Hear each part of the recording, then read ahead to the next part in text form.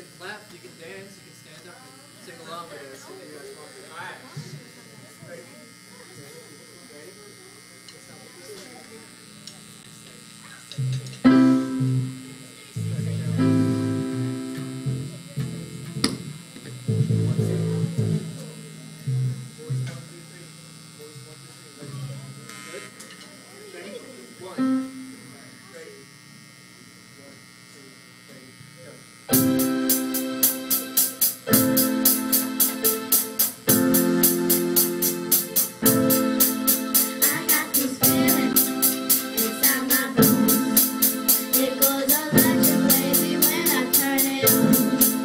All through my city.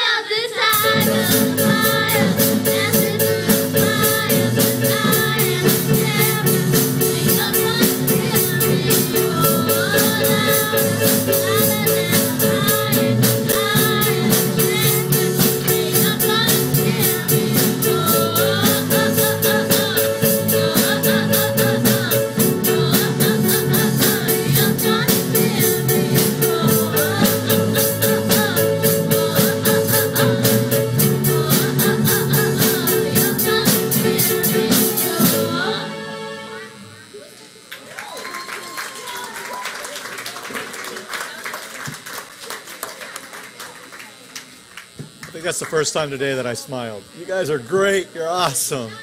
Hi, everybody. I'm AJ. I sit right there. I'm the board executive officer. Our meeting's going to get started in just a minute. If you have a cell phone or a pager or any electronic device that makes noise, I'm going to ask you to please turn that so that it doesn't make noise. You can still get your alerts, but just let's turn the noise off if we can.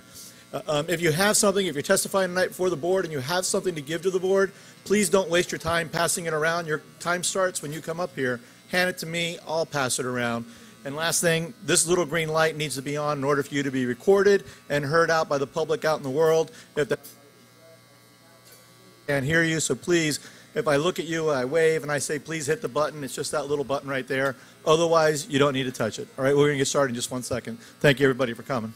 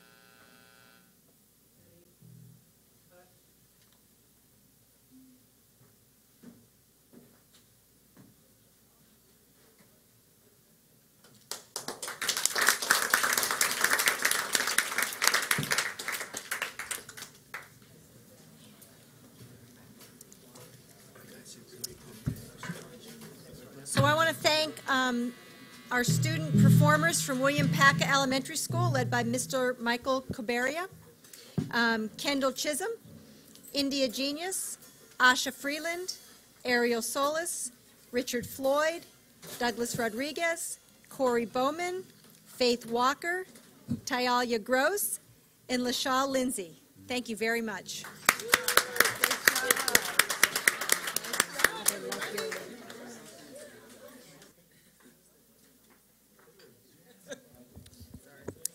I'd also like to thank our JROTC from Patterson High School under command of Commander Lieutenant Colonel Alex Hunt, Cadet C Major Daniela Batista, Cadet Airman Basic Ashlyn Simmons, Cadet Airman Basic Baradine Mohammed, and Cadet Airman Basic Kais Albatena.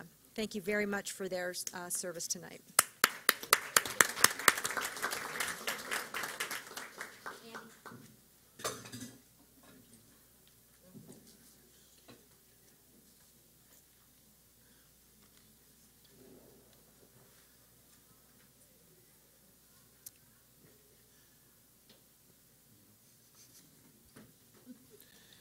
James Harvey was a 12th grader at Claremont High School. James had a beautiful, beautiful soul. He will be greatly missed, and his passing had a profound impact on every single staff member and student at Claremont. James always stood out in a crowd because of his bright eyes, big smile, and infectious personality. James was a real people person. He loved to hear about your life, and his memory and recollection was incredible. If you told him a story about your family or pets or hobbies years ago, he could fondly recall specific details and always wanted an update on things. Even when James was in a lot of pain, he would still manage to smile. His smile would light up a classroom. He willingly participated in class discussions, and he enjoyed having his nurse bring him up to the smart board to answer questions. James was a breath of fresh air, and a ray of sunshine. He was a true inspiration, and he will forever be in our hearts and a part of the Claremont family. Alonzo Valencia Arzola was a 10th grader at National Academy Foundation. Alonzo was formerly a student at Highlandtown Elementary Middle School, number 237. The Highlandtown staff remembered Alonzo as a quiet student who was very close with his family. He was the big brother who looked out for his 3 younger siblings and who still attended Highlandtown. He had the cutest, shy smile and loved a good game of soccer. Alfonso will be well remembered as a kind, gentle, and very helpful young man. He tutored and was focused on his studies and had big dreams. He always had a kind word to say and would always offer to help with whatever might be going on in his school.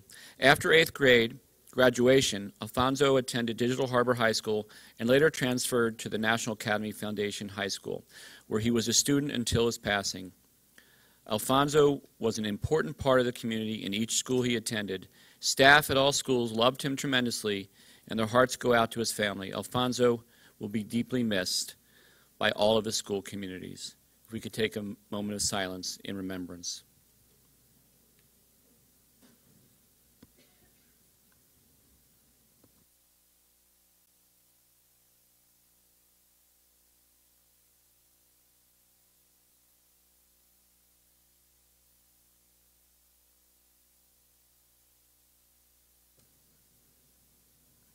Thank you.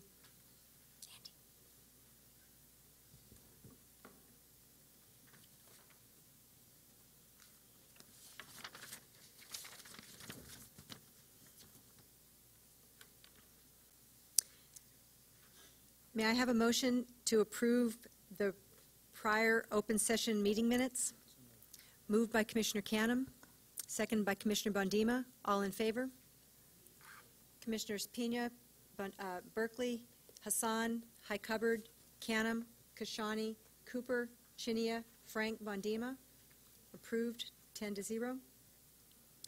I'd like to have a motion to approve the prior closed session summary. Motion by Commissioner High Cupboard, second by Commissioner Chinia. All in favor? Commissioner Berkeley, Hassan, High Cupboard, Canham, Kashani, Cooper, Chinia, Frank, Bondima. 9-0 with 1 abstention. We'd now like to have reports from the board committees. I'd actually like to start with, since I have to pull up my ops, can we start with teaching and learning? I'd like to start with teaching and learning. Chair Chinia. Good evening. It's a tongue twister, right? Yeah, it is. I'm probably going to say something else next time. The Teaching and Learning Committee met this morning. We had a very robust discussion and presentation of the 2017 PARCC scores and a review of what we've learned from them, what that data is saying to us, and how our system is going to be working with leaders, teachers in the classroom in terms of helping our students in the areas that we have flagged. We also we're very happy to hear that this analysis was not just a one-time thing, but throughout this year we'll be reviewing the analysis as we look at the things we've learned, the strategies that we're putting in place, and how things are working for students. We also had a presentation and a discussion around the school improvement grant and the priority schools. We had a initial description of what is happening in our set of 4 schools that are working together. It's the 100% strategy. I want to make sure I say it correctly. But these are schools that are working with the principal at Commodore John Rogers, which was a school that has really shown tremendous growth over the years from being a school that was in school improvement to moving out of that status. And so we're very hopeful that the strategies that were learned, the new innovations that may be tried this year will be things that we can look to see replicating, sharing, duplicating across the system.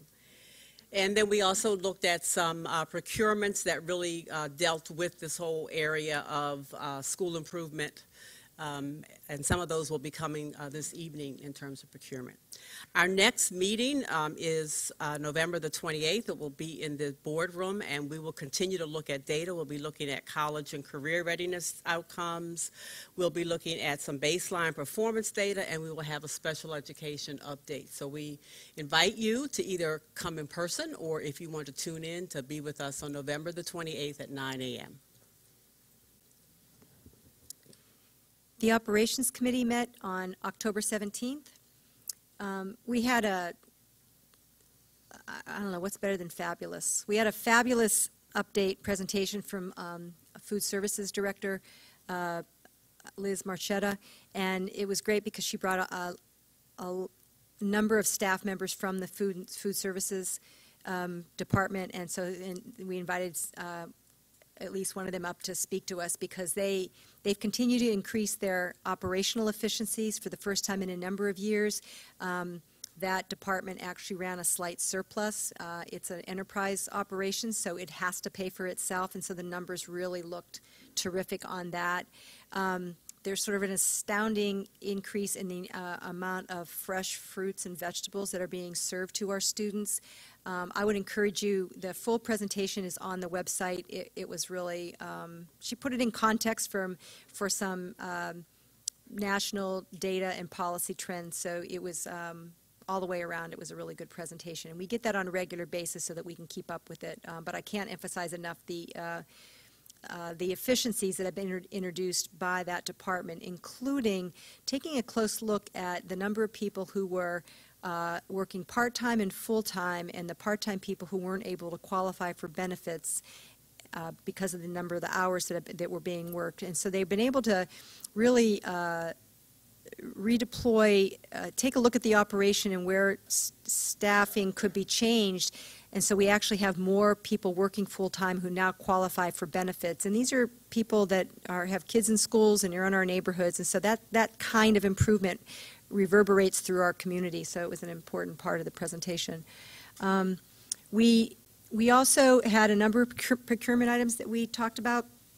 One is on the agenda for tonight, the funds for the Marie Fairing, the purchase of the building that currently houses Chesapeake Center for Youth Development, which is a tremendous opportunity for city schools to help with the overcrowding at Marie Fairing. It's just important to note that request for purchase is contingent on this completion of a successful feasibility study.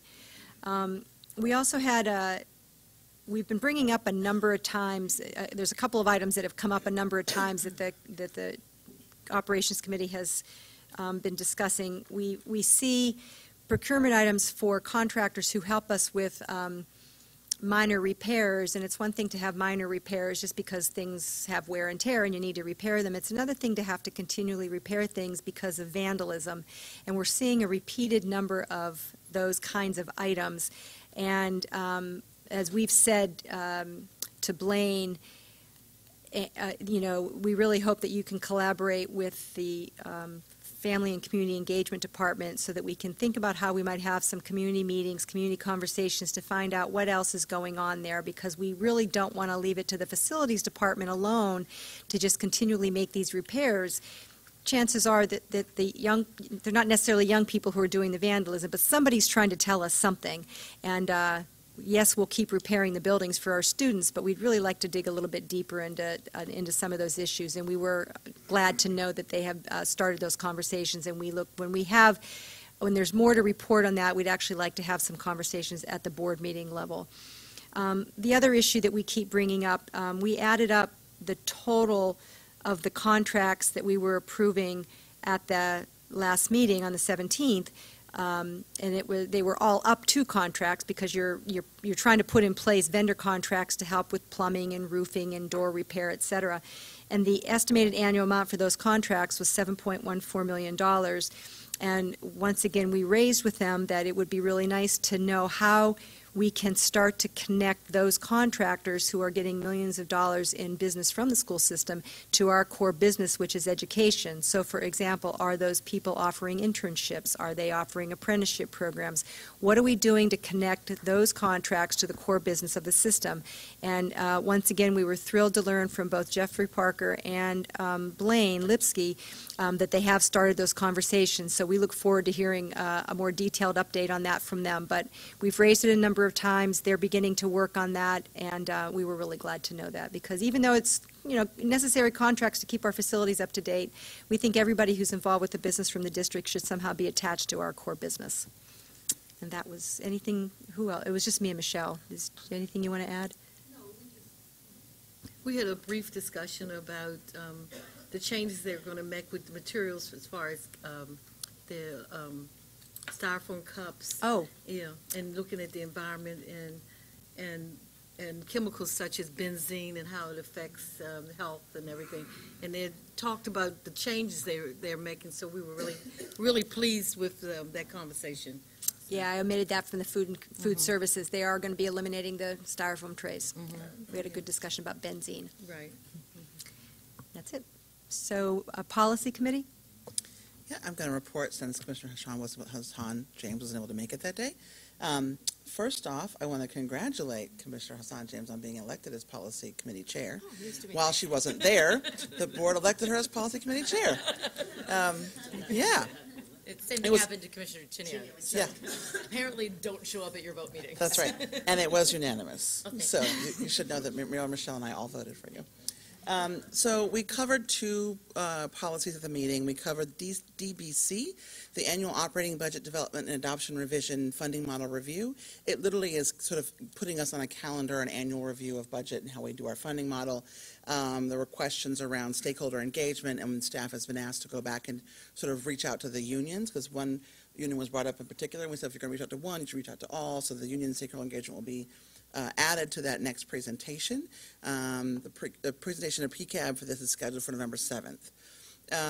We also had policy JRA, the maintenance and release of student records, which sounds like a boring topic, but yet was highly engaging because we have so many paper student records across the district. And so we spent a lot of time talking about sort of where they're housed, and if schools are closed, where do the records go, and that there's this 3-year plan currently underway with staff to sort of, what's it called, electronic, put it all in some kind of digitize. Thank you. My words are escaping me. Digitize the records. So it's going to take a long time, but there's sort of a plan and action to do that. And that's what that policy was about, is sort of converting those and getting those to where they need to be. So that was fantastic. We also had a deep discussion from public comment. Several students came to testify about the sexual harassment policy. Specifically, students who were concerned about the need to have a separate transgender student policy. A couple great points were mentioned, one being that all transgender issues do not have to deal with harassment, that they're also about student rights, and so that's something we need to take into consideration, because we were talking about literally just adding additional protections, if you will, in the harassment policy for transgender students. And we're waiting a case right now in Frederick County where Frederick actually did a policy on this very issue, and there's a lawsuit against it right now. And so our legal team and folks in the board sort of talk through what options could we do right now in the short term, given that that case is being considered, to think about protections for transgender students in the immediate. And so we had a second review of policy at the board meeting. We postponed it. We are now on third review. I don't know what the date, AJ, do you know the date of that review, actually? It should be the November 14th board meeting. 14th board meeting, okay. So we'll take that up for consideration then. There's still room for comment if folks want to give comment about what should be included in this current policy, what might be considered in a future date for a separate policy for protections for those students. So it was a great discussion. We had parental testimony, we had student testimony, we had teacher testimony, and I really appreciate those folks coming out during the policy meeting to sort of share that with us. So I think that's all. Did I miss anything, Michelle or Mary? Would you like to add anything? Okay, good. Just that policy with the adjustments that are being made to it are going to be heard at the next PCAB meeting. I don't have the date in front of me right now, November 7th. but it's at that meeting that it Trish, will be is- presented. That we got a big no from Trish. You'll, November 2nd. 2nd. Thank you, Trish. Garcia Bill. Okay, that's it for me. So the last time we were together, numerous people, including Trish and Kim, and others, implored everybody, go to the Kerwin Commission hearing on the 12th, go to the Kerwin Commission hearing on the 12th. Well, apparently everybody heard them because everybody showed up at the Kerwin Commission hearing on the 12th. It was Baltimore put a very strong foot forward on October 12th. We had a lot of people in the auditorium, applause in unison. I knew I was going to stay for the whole evening. I brought my cell phone with me so I could keep up with my email in case I got bored. Well, I got to tell you, 60 people spoke. Not one single person veered off topic. They were strong, passionate, on point. We really showed up well. I think they were kind of blown away. They were really paying attention. You know how you can kind of tell when somebody's not paying attention? They were paying attention. We got a lot of positive comments from them afterwards. We heard that there was about 20 people showing up at the these public hearings in other districts. I don't know how many people we had there, but we had multiples of 20. It was a really, really strong showing, and this is just the first volley in what we're going to need to do as a community to make sure that they not only heard our clear, strong testimony, but that they act on it. And you can be sure that between us and the advocacy community, and I'm sure Trish and Kim will be getting people organized to when it's time to be in Annapolis and continue to carry that message. But I really, on the behalf of the board, want to thank everybody for being there in unison and putting Baltimore's best foot forward. So thank you very much. And that's my chair comments. And I have there are no gifts and donations to report between October 4th and October 17th. I guess the gift was that everybody showed up on October 12th. I need a motion to approve the PEP agenda and the appeals and hearings for quasi-judicial matters. So moved. Motion by Commissioner Hubbard, Second. second by Commissioner Hassan. All in favor? Commissioner Berkeley, Hassan, Hubbard, Canham, Kashani, Cooper, Chinia, Frank, Bondima. Vote is 9 with 1 abstention. I'd now like to turn it over to Dr. Santelises for CEO comments. Thank you very much, Commissioner Kashani. And Commissioner Kashani basically took the first part of my comments, which was just, We didn't check our notes. It's fine, not a problem. But I will just add my thank you to everyone who poured in for the Kerwin Commission testimony. I will just add a special thank you really to the young people. We had a number of young people who came out that night to speak, and for me, and I think everybody there, one of the most powerful pieces that the members of the commission noted was the wide span of the community that was represented, and the student voice, I would say, was some of the most powerful voice of the evening. And I think we found out what Poly Auditorium, when packed, how many, was it about 1,000 people? How many does Poly Auditorium hold? The auditorium holds 1,000. So Poly Auditorium holds about 1,000 people, and I would say at one point in the evening when I turned around, and I was on the front row, so it was hard to do the whole night, but at one point we had just about every seat filled. So I think that's important to note as well, and I will just add a big thank you. Nothing is more encouraging than seeing a community come out and advocate on behalf of its young people. So thank you again, and I'll just add that thank you too. The other piece that I would like to do is kind of publicly take some time in my comments to piggyback off of some wonderful news that has been a story, I think, that has grown into national recognition. And it really is, I don't know how many people have had the chance, if you haven't already had the chance, to hear about the wonderful events at City Springs Elementary Middle School. We want to make sure that we recognize them tonight. And I think what's really impressive, and I will just say, Principal Raqueta texted the link that day, and I remember it was kind of a crazy day when I got that link, and I clicked on it in the car and just went, this is why we do the work. And it was definitely the highlight of the day and the week, and I think what's so inspiring, one, is that young people in Baltimore City had a living example of what happens when students, caring teacher, mobilize on behalf of others first. And I think what is so wonderful about it is that these were young people and a teacher who mobilized, not expecting to get anything in return. And I remember one of the things my grandmother used to tell me when I was growing up is you don't do good because you think everybody's watching. You do good because it's the right thing to do. And then every once in a while, God gifts you with somebody who notices, and it blows up into something much bigger than you initially intended. And I think that the community at City Springs Elementary, the young people that are here tonight, and their appearance of Mr. Wyatt O'Rourke, did I pronounce your name right? Thank goodness. And 4 8th grade students we have here tonight from City Springs. Tajma Burnside, Chantel Thomas, Terrence Douglas, DeCara Fleet. Did I pronounce everybody's name right? Kinda? If I didn't, correct me. It's Chantel. Sorry about that, Chantel. Thank you for the assistance, my dear.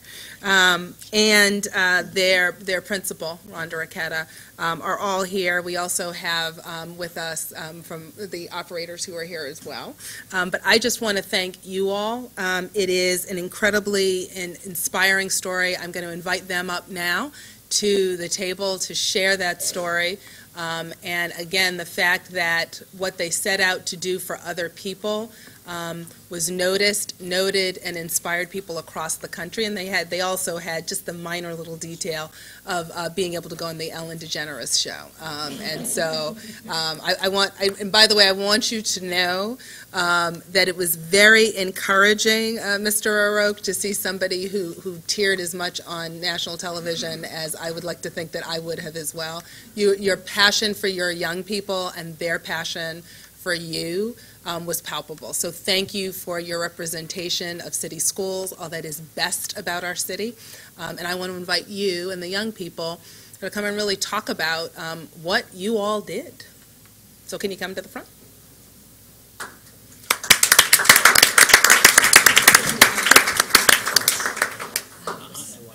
We don't have the clip? Huh? We don't have the clip. We should have pulled it. Oh. And you know what? My apologies, because we should have had the clip. Had I thought ahead, we would have had the clip, because it's a one. And you're like, no, that's fine, thank you. We saw it. I just want everybody else to see it. I recorded you. It's very cute. Good evening, Dr. Santelises and Commissioners. My name is Tajma Burnside, and I've been attending City Springs Elementary Middle School since kindergarten, and now I'm in the 8th grade. Good evening, Dr. Santelises and Commissioners. My name is DeCara Fleet, and I'm an 8th grader at City Springs Elementary Middle School, and I've been attending City Springs since pre-K.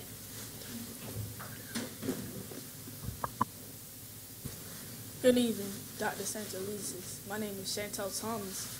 I attended City Springs since 7th grade, so this is my first year. Thank you. Good evening, Dr. Santelises and Commissioners. My name is Terrence Douglas, and I am an 8th grade scholar at City Springs Elementary / Middle School, and I've been attending City Springs Elementary / Middle School since pre-K. Thank you. I would like to share with you a few facts I've learned about Hurricane Harvey in Houston. Texas is the second largest state in America, and when Hurricane Harvey hit so viciously, it negatively impacted a lot of people's lives. The geography in Houston is mostly flatlands and concrete. And concrete is impermeable, and that means to not let fluid pass through. So when the levee broke, it was nowhere for the water to go or drain out. My classmates and I decided to raise money for Houston because they didn't have the materials or the resources that they needed to survive, and we just felt very sympathetic. Our original goal was $500, but so many people were inspired by our story that they decided to donate to inside and outside of City Springs, and we ended up with $3,000. The best part about this project was that it was student-led, because we got to make all the decisions. We got to pass out the brochures, we got to put up posters, and we got to collect the money. And teachers, they didn't need to do all of this because we volunteered to do this all by ourselves because we wanted to show leadership and be resilient.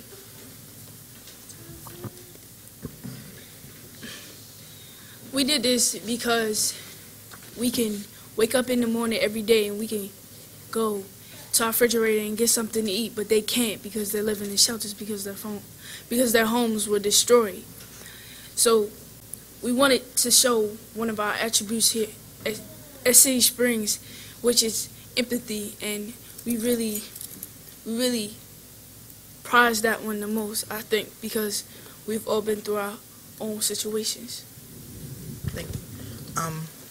We got a lot of great feedback from doing this great cause for for Houston while the Hurricane Harvey situation has happened. One of the first, some of the feedback we have gotten is some of the news stations had came to our class to support us, and news stations like WBAL, WJZ, Fox 45, which came to us going viral on the internet, specifically Twitter.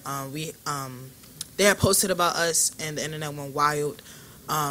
When we first found out, we had 150,000 retweets, which had got Ellen's attention, and she wanted to recognize us by what we were doing for Houston. She thought it was a great cause.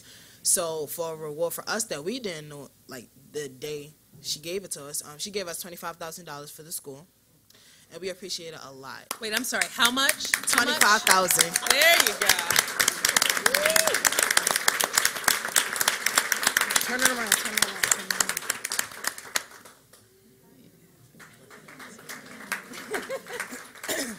And so feedback for us personally, Tajma, she has been reached out by UCLA, and she is being sent like materials and things like that.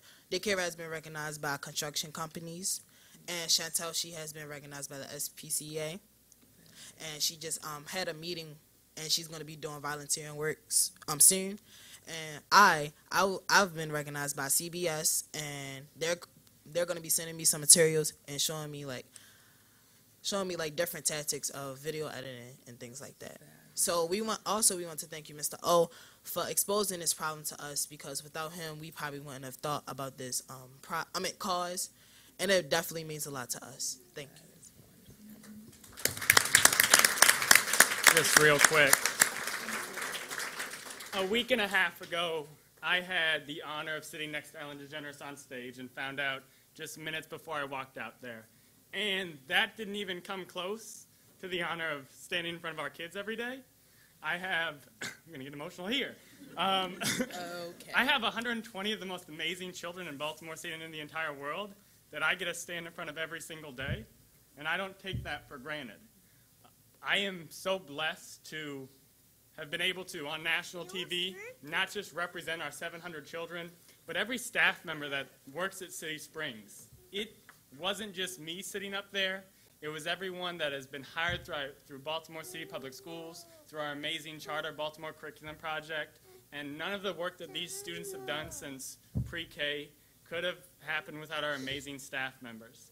And so I just also want to acknowledge that while it's great that so many people have said, Ms. Joe, you did so well, what's better is that so many people have acknowledged how amazing the students are, and every single staff member that has worked with our students from pre-K to 8th grade every single day. So I want to thank all of the staff members at our school for just how amazing they have been with our kids. So thank you.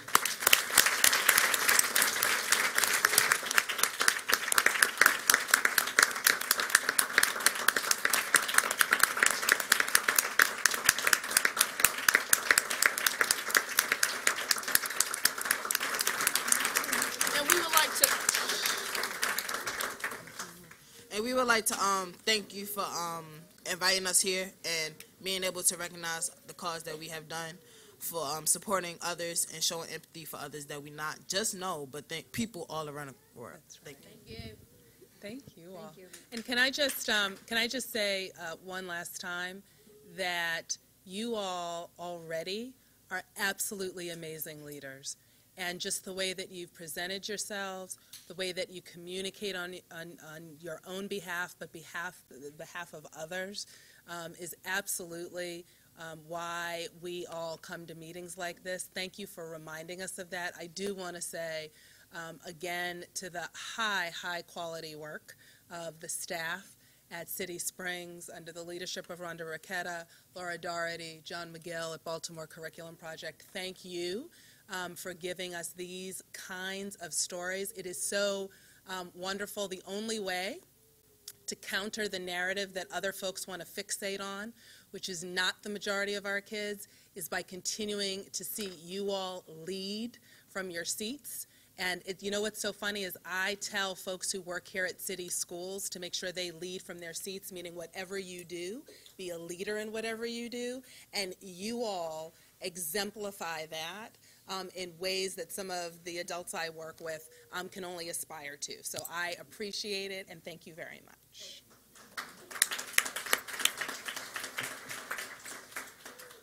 Yes, AJ. Do we want a picture? Is that what you're saying? Well, you know, they took a picture with Ellen, so I'm sure they don't want to take a picture with me, but come on, let's take a picture. We want a picture with them. They're famous. That's true. That's a really good point. So shall we get a picture? Sure. Let's go. And you want to be part of this picture? Yeah, I think so. Good call.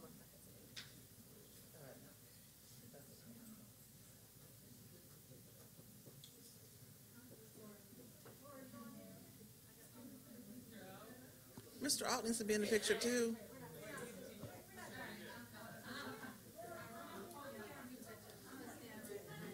Mr. Alt needs to be in the picture.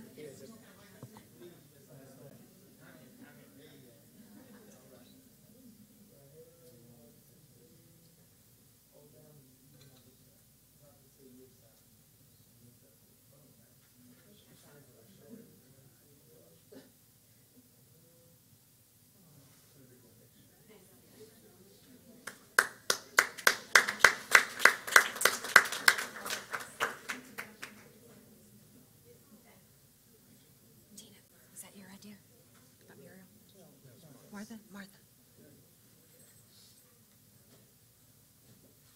I walked in and saw that teacher sitting there. I was like, where do I know this guy from? That's right. And on that high note, I end CEO's comments for this evening. Okay.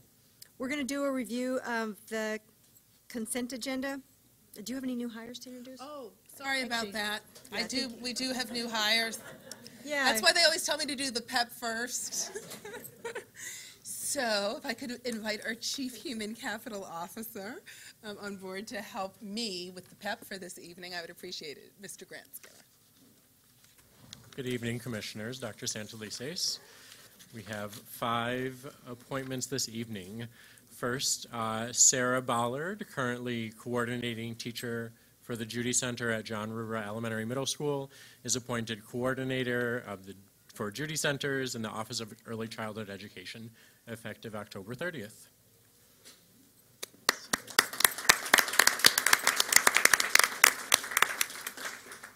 Alicia Good, currently Educational Associate at Frederick Elementary, is appointed Educational Specialist 2 for Guidance, effective October 30th.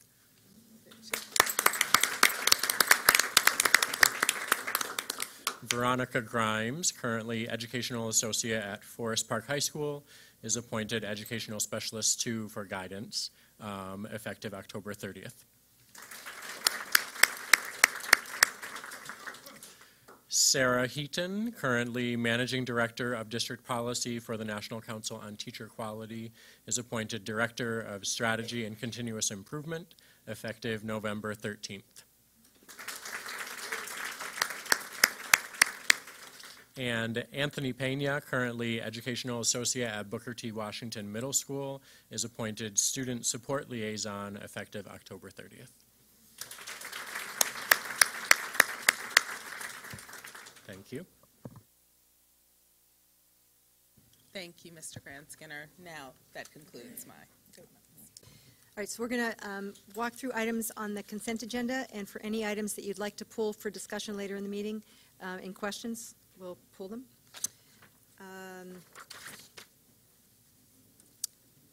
First item, 8.01, Baltimore Teachers Union contract. Second item, 9.01, Chesapeake Center for Youth Development.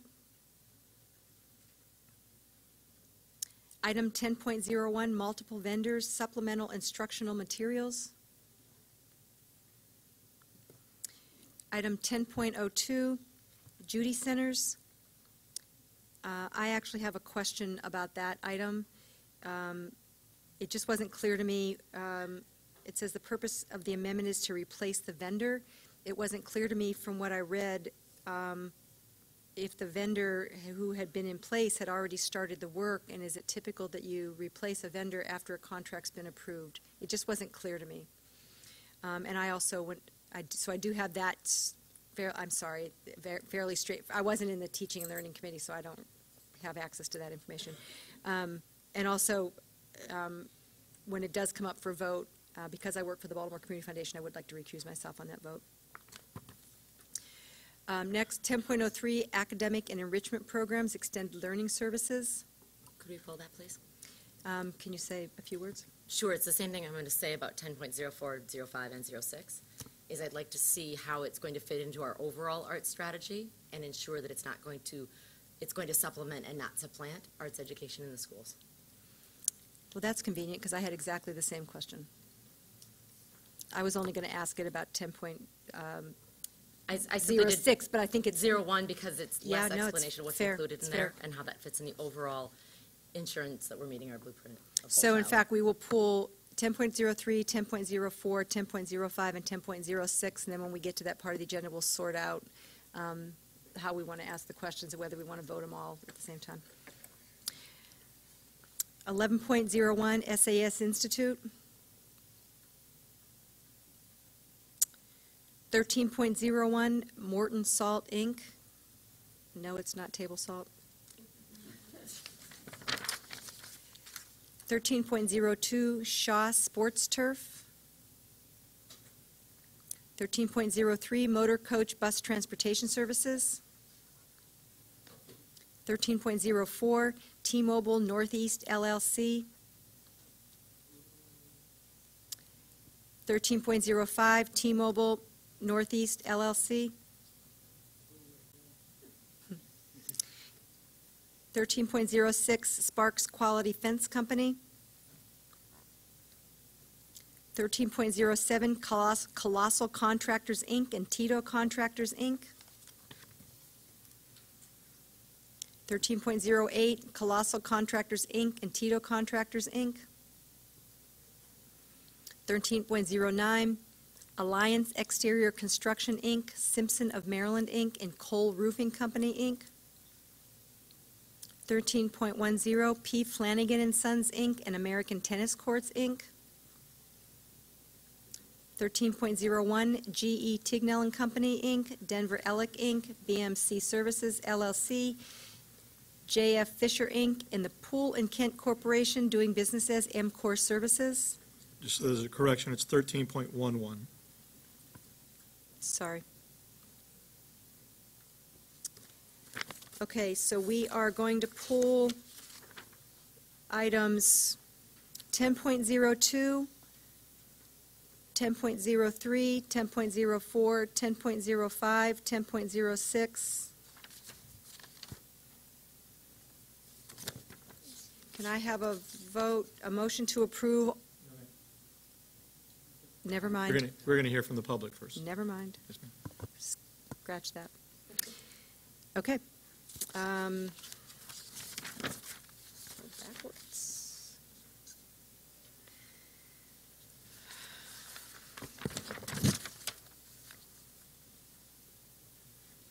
I would now like to, are there any special recognitions? I think we already did that. Now I'd like to invite some of our special guests before we open up for general public comment. First up is Trish Garcia-Pilla from Parent Community Advisory Board.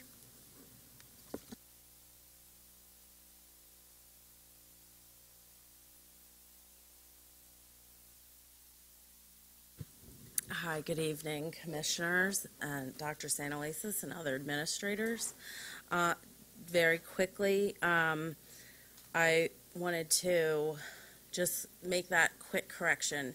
November 2nd is our public meeting at 7 o'clock in this room. It is not a regularly scheduled meeting, and we will be meeting here in order for the public to have the opportunity to go over the draft of the JBB with Mr. Clarence Parker and the EEO office.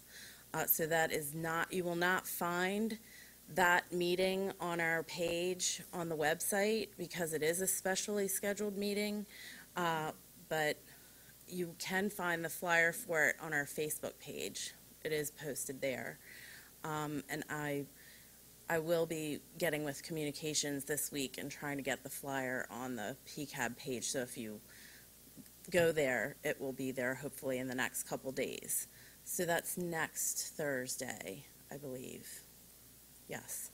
But we have planned our working meeting ahead of that. So that's what Commissioner Hike Hubbard was talking about, and the budget stuff that we'll be working on that in our working meeting prior to the public portion of the meeting that's here at 7 o'clock.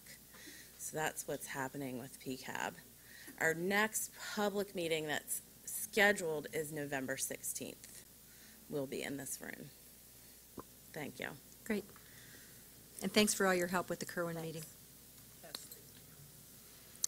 Next, Peggy Gladden from the BTU.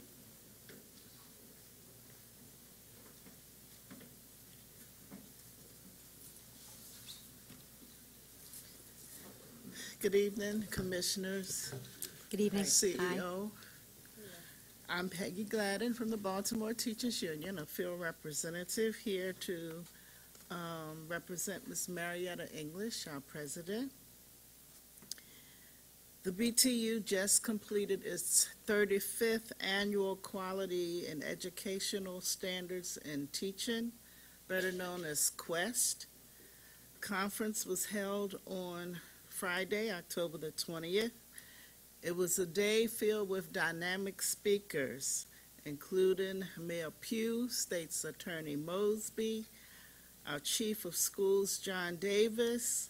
We had a keynote speaker, Robert Jackson. We also had a commissioner present, Ms. Chinya. I saw her in the convention center. We had a host of workshop presenters, and we had over 700 educators attending this year's QUEST training. The BTU is preparing to support the National Day of Action for Deferred Action for Childhood Arrivals, better known as DACA, on Thursday, November the 9th. This will mark 2 months without the legislation under the current Trump administration. The BTU is very hopeful that the remaining teachers and paraprofessionals who were laid off in June will be reassigned to classrooms in Baltimore City. We know that many of our principals have had to fill vacant positions in their schools with substitute teachers, and as a result, our children are not getting the full educational experience they deserve. It is our hope that the qualified teachers and paraprofessionals who were laid off in June will be assigned to fill those vacant positions so that we can ensure that our children are being taught by professionals who have the ability to equip our children for academic success. Thank you. Thank you very much. Next, we'd like to invite Ms. Deborah Demery, President of the PT Council of Baltimore City. PTA Council of Baltimore City, I'm sorry.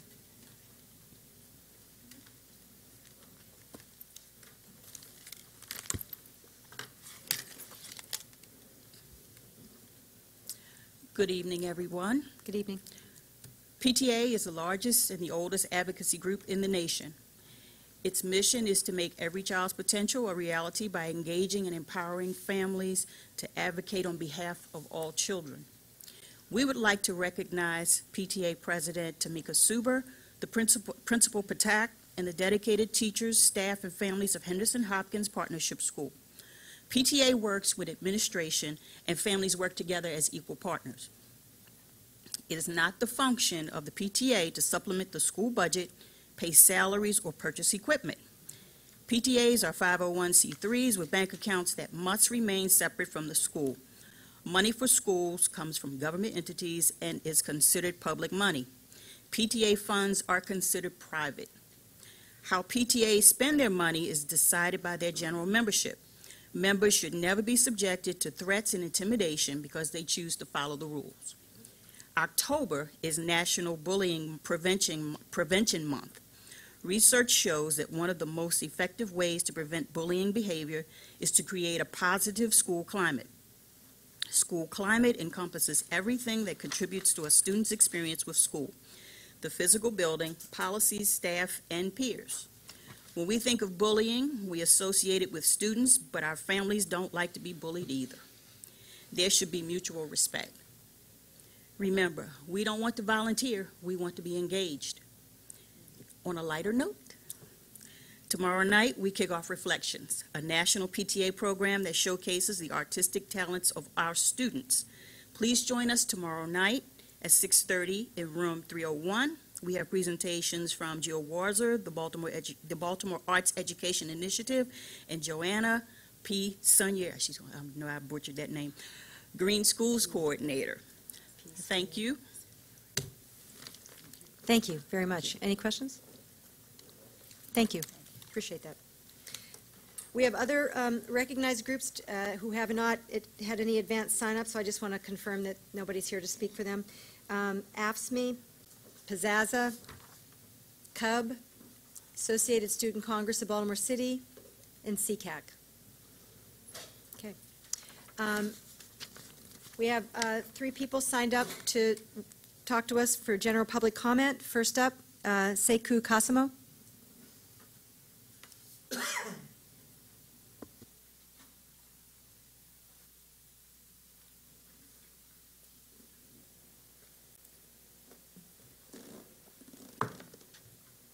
Madam Chair, Dr. Santelises, Commissioners, I promise I'm not going to talk about guns tonight, but I'm going to talk about it. Better? I'm going to talk about this policy on discipline, which does not appear to be working, because we're having more altercations, more confrontations now than we had last year. I think we might want to revisit the old policy, because this liberal policy, basically smacking students on their hands, they're not getting the message. And unlike a lot of folk who focus on the disruptive elements, I focus on the ones who come to school and do the right thing, who are obedient. The ones who disrupt the classrooms and the learning environment need to be held accountable. They need to be punished. And I'm telling you because I know I used to be one of them in junior high school. They don't respect slaps on the wrist. They think that's like a license to do whatever they want to do. Now, this incident at North and Charles on the bus is a good example. And it's usually only a handful. I volunteered at Matthew Henson Elementary School in Renaissance. So I have a little experience with what goes on in the schools and the classrooms. And just about in every school, it's just a handful.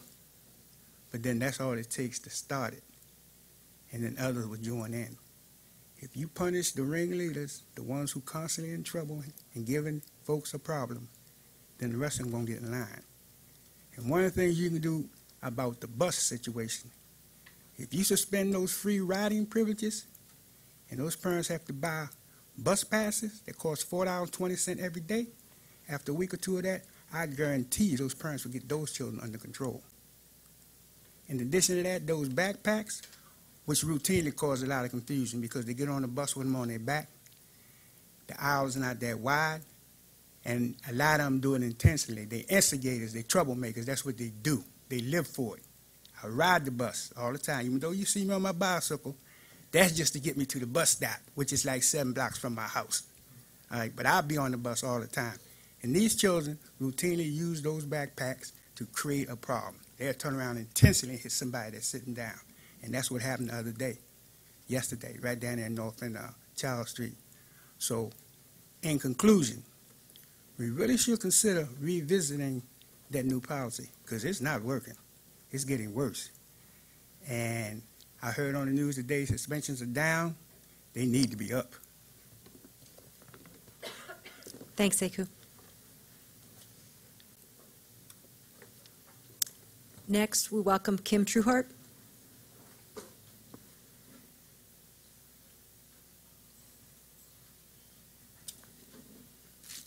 Good evening. 3 minutes is not enough. Okay, 2 T-Mobile contracts. I generally write an objection to those contracts, principally because I'm very concerned about the health and welfare of our children and the unknowns that exist around that technology. And for a while, no new contracts were awarded, but I see we're back in business. And I appreciate the fact that you're going to get $42,000 per site from the vendors. I don't think it's enough to compensate the potential damages that are being done to our children by putting cell antennas on top of our buildings. Our legislators have not done their job in protecting our children, and my expectation is this board will, and it hasn't, and that is so disappointing. Kerwin was very good, and the theme that I heard consistently that evening was concentrated poverty, and how do we address that? And we need to have conversations here around that issue and the equity that goes along, or inequities. I'm very concerned about our third graders who are being forced to take the park assessment, and some of them have not had practical, hands-on experience with computers. And I've been, not very loudly, but trying to promote a conversation around that how outrageously onerous is it to make a child in the 3rd grade sit down at a computer and take a reading and math assessment exam, and they don't even know how to manipulate the keyboard. I think it's unfair. I think it's outrageous. We've got schools in this district that don't have computers. And in the interest of transparency, I think you need to tell us which schools don't have computers. And for those children who are being forced to take this assessment exam, if they have not had at least 25 hours of practical hands-on experience on a keyboard, they ought to be exempt, because we have failed them. And this cannot continue. It shall not continue. You need to engage parents in a different kind of way, and you haven't done that well. I think that our community engagement practice sucks around here, and so it needs to be beefed up in a real meaningful way to help parents prepare their children. Can't be all your shoulders, on your shoulders completely.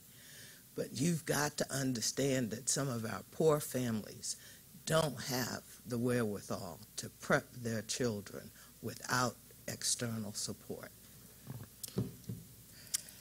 So I have a question in response to something she said. I'm not sure who to direct this to, so I'll look at Allison since that's what I usually do when I have a question. Is there some systematic way that we have of making sure that third graders are exposed to computers before we ask them to take PARCC exams? I don't really know. So, can I tell you what my teachers are doing at Liberty? Yes. They sent a resource list to the families and told them there is a typing tutorial free on Khan Academy. Sounds nice, right? But that doesn't work in a very low-income community where folks don't really understand what that means. Khan Academy is a great online tool, right? But it ain't working. You can't just throw a list over the fence and tell parents, sign your kids up for Khan Academy typing tutorial. Come on. So I guess I asked the general question, and it might be something for follow-up, but I don't want to presume we can.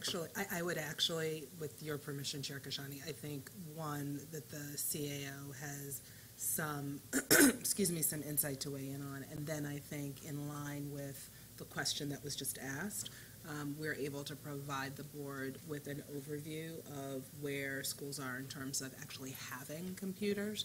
I think, though, to get to the heart of Ms. Truehart's question, which is about young people, about students' actual time on computers and how they're using them, I think that's a deeper question. And that's a question that's not just a simple data spreadsheet. Yeah. We can talk about expectation, and I'm sure I'll go out on a limb. If she disagrees with me, I'm sure she will let me know. But I think even Ms. Trueheart can appreciate the fact that while there might be policies and guidance, the actual getting down into classrooms and making sure it's happening every day, we still have work to do on that. But I do think, again, I'd like the CAO to just talk a little bit about where we are with the use of technology. Yeah, parts of your question we would have to go back and get you the specific answers for, but our principals in our schools are able to hire, many of our schools have computer labs. So I was at a school visit today. They have a computer lab, they have a tech teacher, and many of those tech teachers or contractors, students are on the computer and doing different various programs. Some schools are doing coding, some schools are just on there doing interventions, but we'd have to get you the specific information on exactly what they're doing and how long that they're on the computer. Yeah. The challenge here is the use of the word some, right? There's some who have and some who have not. And I'm more interested in the ones who have not. Yeah. Between computer labs as well as many of our schools purchase the laptop carts, but we'd have to get you that specific information. Yeah, getting me the information, that's great, because I'm going to do something with it, but I need to also know what you're doing about it. Commissioner Canham? Mrs. Trueheart, just one other piece of information. We at Teaching and Learning, when we're preparing for the PARCC assessment, asked very similar questions. Do we have, now it's not a one-to-one, but we did an assessment of the amount of equipment we have available for, and a plan for students to use it. And so that Mr. Thompson put that together, and I know it's not one-to-one, but it was like, do we have coverage? And over the last 3 years of doing PARCC, we have been successful in having the students take it online, which a lot of people didn't think we'd be able to pull off. And so it's not to where we need to go. I'm not questioning the fact that we need to have our students more literate on the technology, but we could pull that for you as well. That's another thing we could pull, the audit of how much basically devices we have per school. I think that's something the public should know. Yeah. Thanks for raising it, and I think let's Commissioner Hyde-Hubbard? As presented in Teaching and Learning, it's on Board Docs, Teaching and Learning, but we can pull it up. But it was on Board Docs. Right.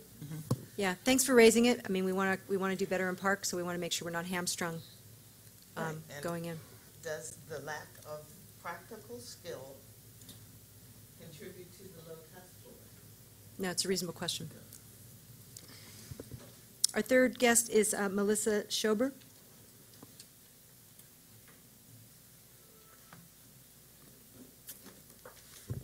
Good evening, members of the board. Later this evening on the agenda is the results of a rezoning feasibility analysis from DeJong Richter, and I'm here tonight to speak about that. That contract was awarded to DeJong Richter in September of 2015 for $248,700 and was due 12 months later. So the results that we are getting tonight are in excess of 1 year overdue, and no cost extension paperwork exists because I filed an MPIA to ask for it. That RFP was supposed to include an advisory committee on community and neighborhood dynamics, as well as policy impacts, zone boundary scenarios and reports, and a detailed analysis of boundary scenarios and reports. I look forward anxiously to getting those, since all that's available to date is slide sets. It appears that what's being recommended for further study are two choices: small choice zones and boundary reconsideration coupled with grade reconfiguration.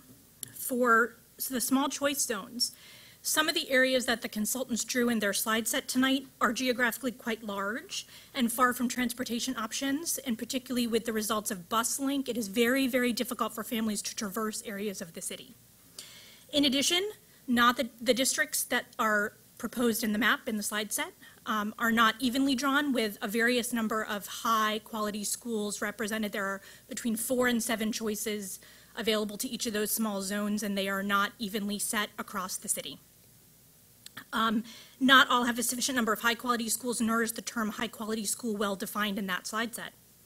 The boundary redraw is described, a flat-out boundary redraw is described as extremely disruptive to families, but a boundary and grade reconfiguration is not, and I find that curious. All in all, from the outside looking in, this contract looks like we spent $250,000 for an Ohio-based company that seems to have little or no knowledge of Baltimore's history with redlining or racial segregation, particularly in North Baltimore neighborhoods. And it doesn't look like they're coming up with solutions that advance equity, which we've all discussed here tonight and at the Kerwin Commission. Nor does it seem that this effort is well aligned with the 21st century schools rebuilding effort, because we're about to build 28 new schools, but it doesn't look like we're considering, in line with that, where those schools will be located, the demographics of those neighborhoods. It looks like the left hand and the right hand are not talking to each other, because we're having a conversation about potential rezoning over here while the new buildings are going up over there. And it doesn't look like we're really considering those changing neighborhood dynamics as we talk about rezoning and rebuilding of schools. But again, my main concern is we spent $248,000 when we just had a conversation about a budget shortfall on a study that's in excess of a year overdue, and I've emailed a variety of people in this building, and no one can explain to me with sufficient explanation, really no explanation at all, why this study is in excess of 1 year overdue when it was described as incredibly important during the RFP process. Thank you.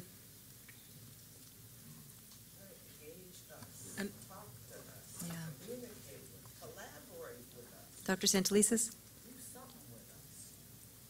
So what I was going to do was make sure, what I will say is that we will have staff follow up with you after directly, so that we can make sure we know exactly what you've requested, what you've reviewed up until now, and where you're seeing the disconnect between the two.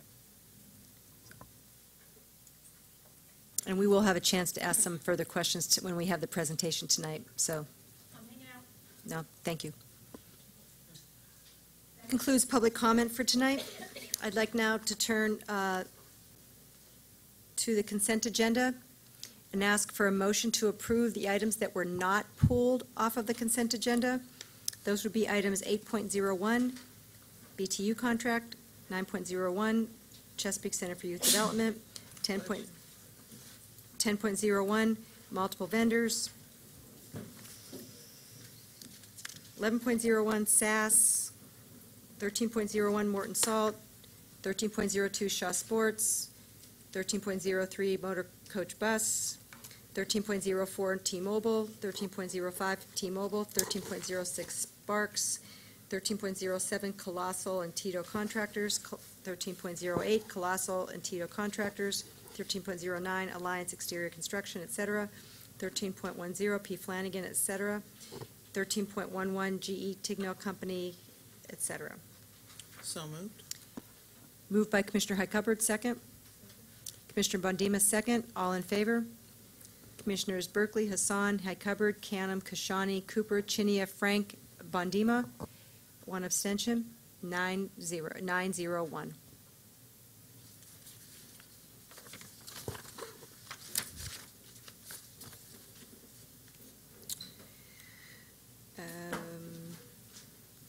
I think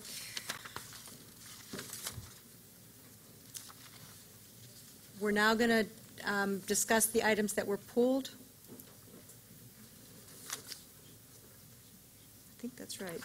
So let's start with item 10.02, Judy Centers.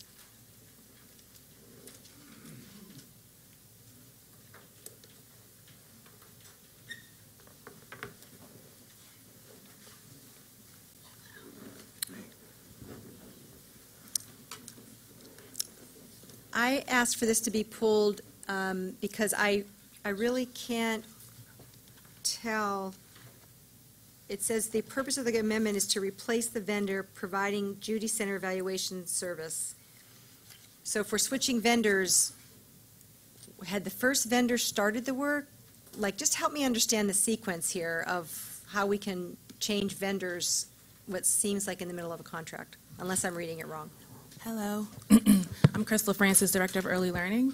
The vendor was on the board to be approved in July, and so she was approved at that point, but she has not started work yet.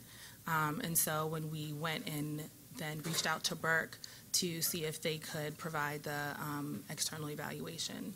So she didn't start the work yet after she was approved.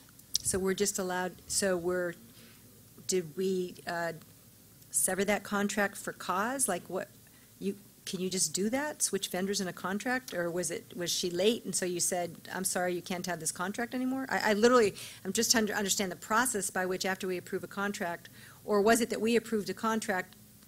Well, actually, I'm not going to try to guess all the scenarios.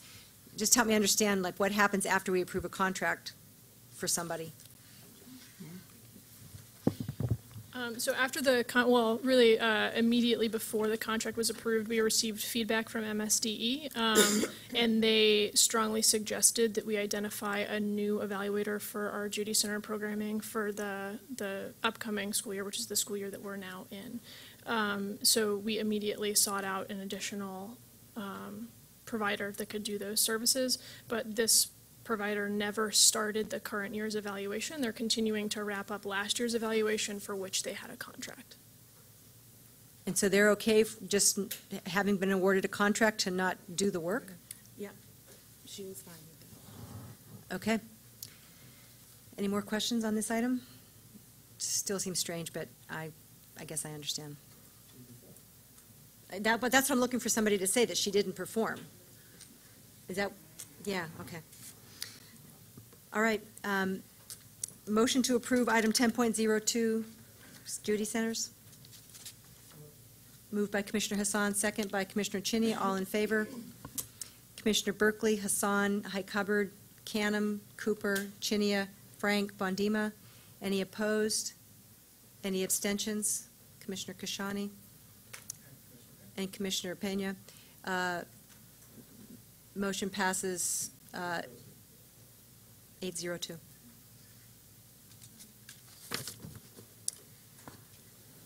We pulled a set of items, 10.03, 10.04, 10.05, 10.06.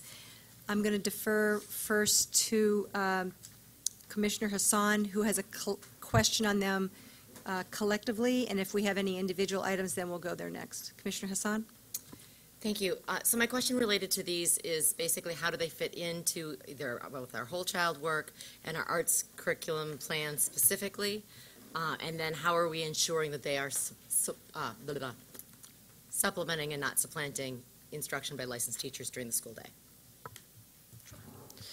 Laura Jones, Manager for the Office of Teaching and Learning. So I'm just going to walk through each one at a really high level to talk through how they fit in.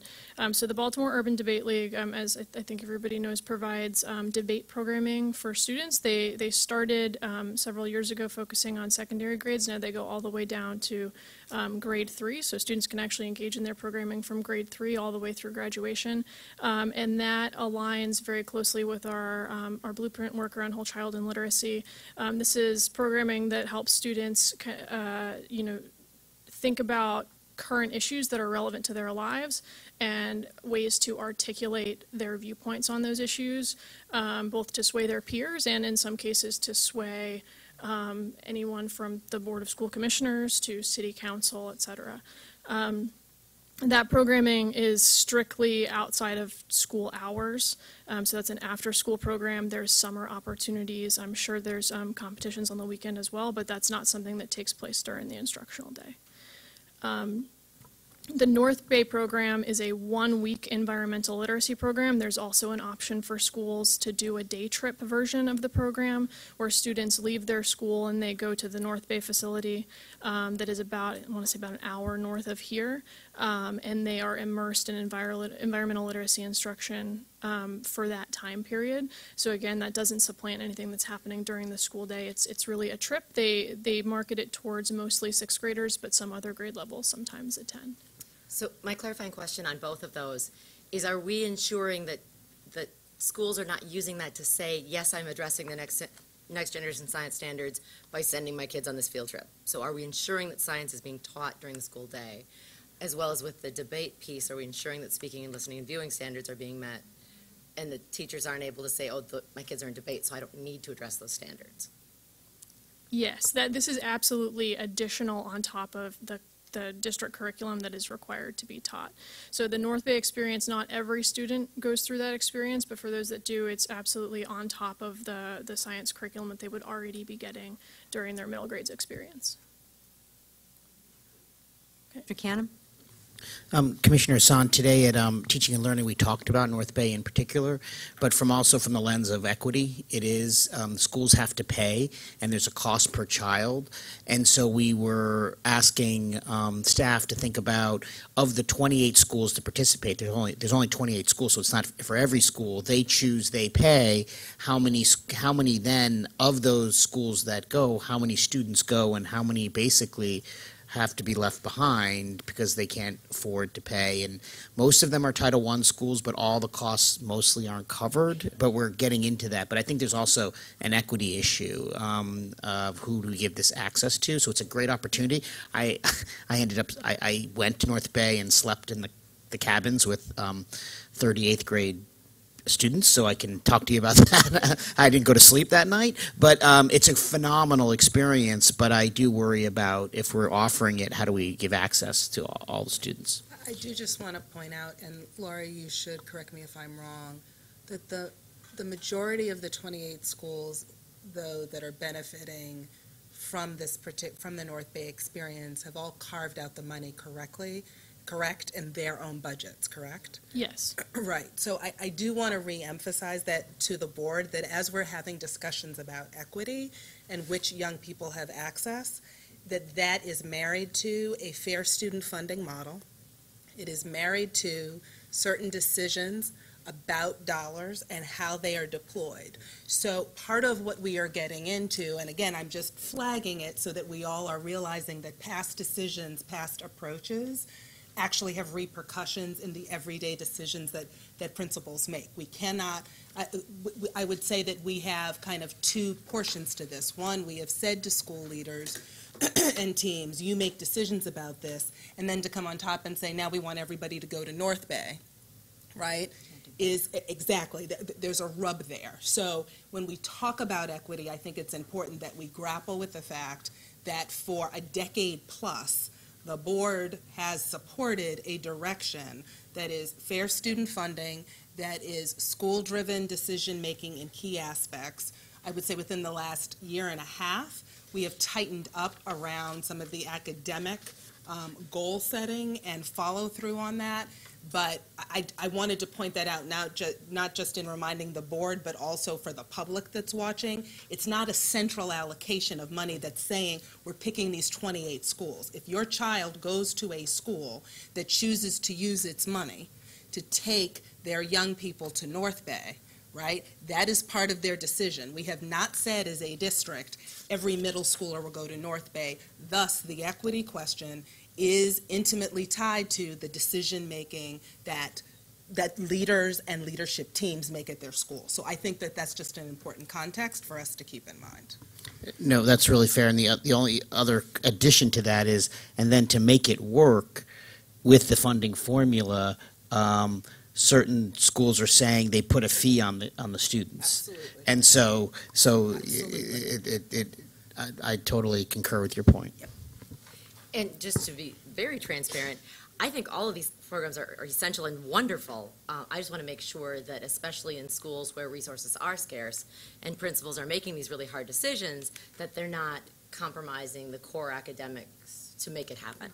No, and that question, I think the team has done an excellent job in responding and completely understand your question. I just think, again, that I want to be clear as we approach the budgeting season, as we are holding community meetings around fair student funding, as we are talking to folks at schools, that we realize in the case of, because I actually think it's a both and, right? I think it is, yes, we don't want it supplanting, but the other side of that is this is a lot of these experiences that you see listed here are fantastic opportunities for kids.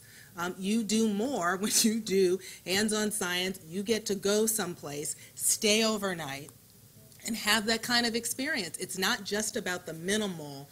Is it taking the place? I think the flip side, as we talk about a whole child focus, right, is really acknowledging that even if the response is that these are in addition to foundational curriculum, that they are really important experiences. And going and digging in the Chesapeake as a water sample is very different than just opening a textbook and doing, and at least the team has done a good job in pushing to make sure those experiments happen. But if we have 28 schools that recognize it's the hands-on time in the environment that actually allows kids to make meaning of what they're reading about, then the question we have to face, which I would argue is also an equity question, is it only kids who go to schools whose leaders decide that that's something worthwhile, or have parents who will supplement that cost because they recognize that it's okay? And in schools where you don't have a parent body who's going to supplement for their kids to spend 3 days at the Chesapeake, or we have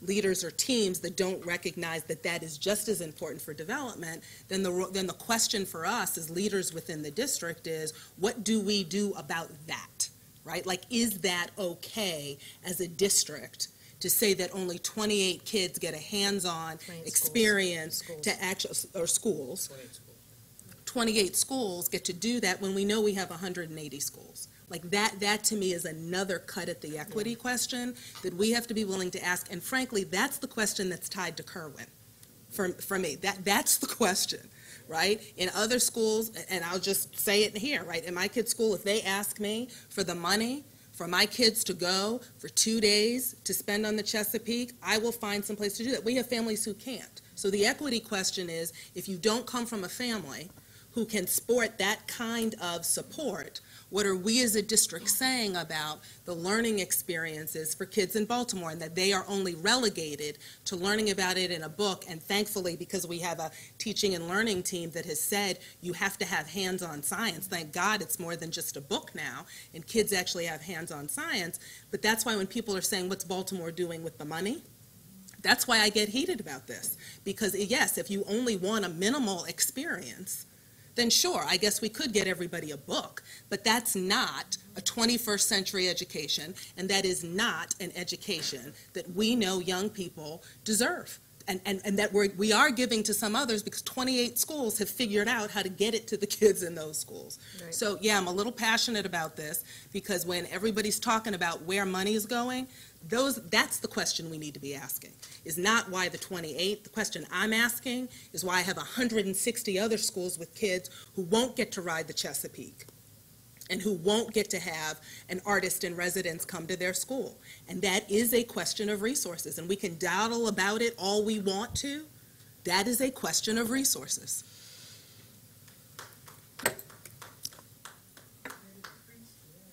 Thank you.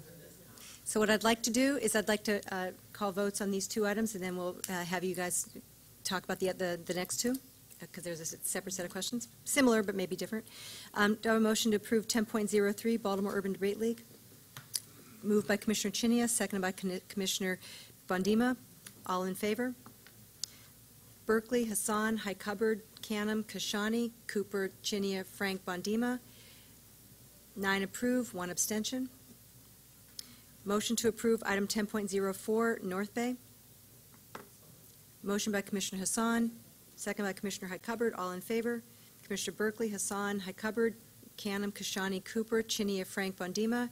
Motion passes 9-0-1. Then there's 2 more.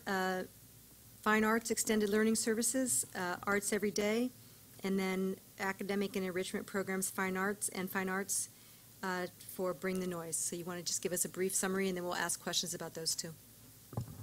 Sure. So Arts Every Day is an arts enrichment organization. What they do is they partner with an existing art teacher in a school and with that school staff to provide arts integration support to the school.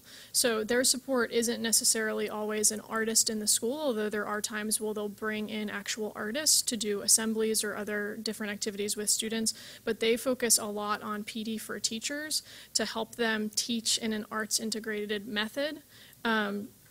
As really part of a whole school strategy. So when they're pushing into a school, they're not just targeting students that are in art class, but that they're helping teachers throughout that school to better infuse arts instruction in their content areas as well.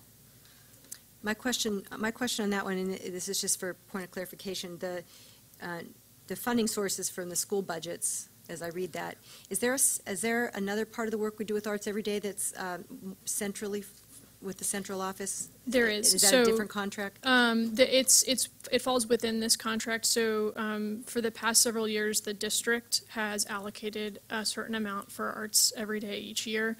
Currently, that amount is $45,000. That essentially goes to fund parts of their organizational costs, because everything that they do is well below the actual cost of that work to schools. So for a school to partner with Arts Every Day, they're not necessarily even saying we're definitely going to pay for X, Y, and Z. They pick schools to partner with, and then they actually provide a certain level of funding to that school where they can essentially go through the menu of options you see on that cost chart, where they can say, you know, we're going to send our kids to X arts enrichment organization or X cultural organization, or we're going to bring in this teaching artist to do activities. So is the 70, so if I'm hearing you right, that the 70 is not all from school budgets? Correct. So that includes the district allocation plus the amounts that schools pay in addition if they want to purchase additional exposure to this organization outside of what kind of automatically comes to them in the partnership. So I would just say for future reference on these kinds of contracts, because I suspect it's not the only one, I think your funding source explanation should be more clear. It's No okay to say both, school budgets for central office budget for X and individual school budgets for Y. As I thought that was the case, but it's wanted to make sure. Any other questions on the Arts Every Day contract?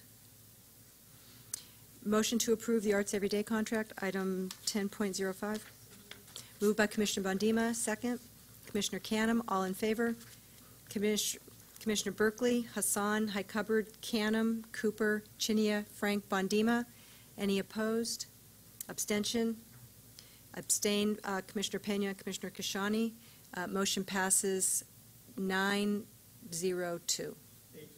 8-0-2. I'm really actually good at math, even though it's not really obvious tonight. Jeez. Final item for discussion. Item 10.0, say the Bring the Noise. Can you, this was, yes, give a summary like you did, and I know I have some questions on this one. Okay. Bring the Noise provides instructors in arts in the areas of music and theater and instructors for technology. And what that looks like is they actually provide an individual that goes into a school and provides that instruction for students over the course of the designated time period, which could be the full academic year, it could be a quarter, it could be a semester. One thing to clarify with this particular service is for fine arts, schools have to, they are required by COMAR, and we reiterate this requirement every year through our budgeting process. They have to staff at least a half-time fine arts BTU level professional that provides that instruction to students. And then in addition to that, for our larger schools, they have to staff to the ratio where they can provide fine arts instruction from a certified teacher to every single student in the school building. When we're talking about grades K through 8, when we get into high school, the requirements are a little bit different, but this is a K-8 provider. So this vendor provides additional fine arts instructors on top of the certified teacher in the school for schools that are interested in, typically when I've talked to principals about why they've made the decision to partner with this organization, when they partner in the arts, it's typically because they have a teacher that provides one art form, but they want to provide exposure to another. So they might have a visual arts teacher in the building, but they also want to offer theater. They've also shared that they will use this vendor particularly to provide a little bit more planning time for teachers, so they might not be able to set up their schedule with their teaching staff to have collaborative planning time weekly, so they might bring in this partner to provide extra arts exposure, and then it frees up that time for teachers to meet together as well. So, yeah, this one, since you knew our question, you sort of preempted it, so that's helpful. I tried to lead with that a little bit. Yeah, no, that was good, because this one sort of jumps off the page because it's $1 million. So I know that the Teaching and Learning Committee discussed this. I'm going to ask Commissioner Chinia if you could say a few words about this, because this one, for $1 million, you want to make sure that what we're doing is as systemic as possible. No, the question that came up during the Teaching and Learning Committee had to do with the evaluation of this particular vendor. And if you want to say a little bit more, but I know we talked about the fact that you are currently doing an evaluation, and that this particular contract was just through the end of this school year, and that you were going to get some more information before recommending them again. That's correct. So we've made this recommendation to go just through the end of this fiscal year. And the reason that we did that is because when we review the application documents, we request to see a number of different things to show evidence of effectiveness.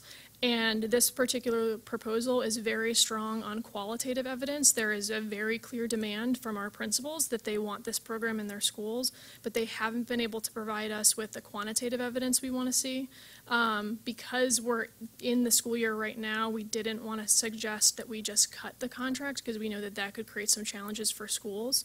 But we do want to make sure that we work closely with the vendor to get that evidence. One thing that we've also decided to do, and we've begun doing, is we're sending our content experts on our team in to see some of the instruction while it's happening. So our instructional media person is visiting technology classrooms, and our fine arts coordinator is visiting some of these fine arts classrooms, just so that they can actually get a first-hand look at what this looks like on the ground. So that's very helpful, and I know you just did this morning, so appreciate your patience with us tonight. So we look forward to seeing the results of the evaluation, and again, I want to make sure I understand that if this is the same or different from Arts Every Day. So for the $1,080,000, the funding source says it's out of each school's budget. So in this case, we're talking about $50,400 per school. That's correct. Right, so that's a lot of money for a school to be allocating to a contract versus a teacher. So I hear you, but I just want to flag it. Is this one as stated, or is any of this out of the central office budget? This is exclusively from school budgets. And how many schools? I could do the math myself, but since I'm bad at math tonight, why don't somebody else do it for me? I think I read somewhere in here was 30. Yeah, I think it's 33 during the school year. Okay. You good? Well, do you have any other? That's the wrong question for you. Do you have any other questions? Martha, first, if you have, Commissioner. I'm glad to hear that all of our students in all of our schools have an arts experience from a licensed arts teacher, and I hope that we can see that continue and hopefully get these resources put towards certified licensed teachers soon. Commissioner Bondima?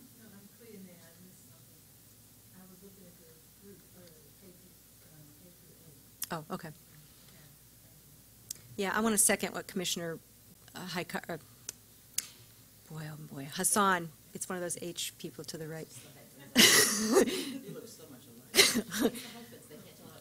I concur with Commissioner Hassan that it's something we want to keep an eye on, and so I hope when you do the evaluation, you can really stare hard at that part of it, because we've had presentations from our arts partners before about the decline of certified arts teachers in the schools, and as Dr. Santelises said earlier, we don't want to just meet the letter of the law, let's meet the spirit of it too, so or something like that.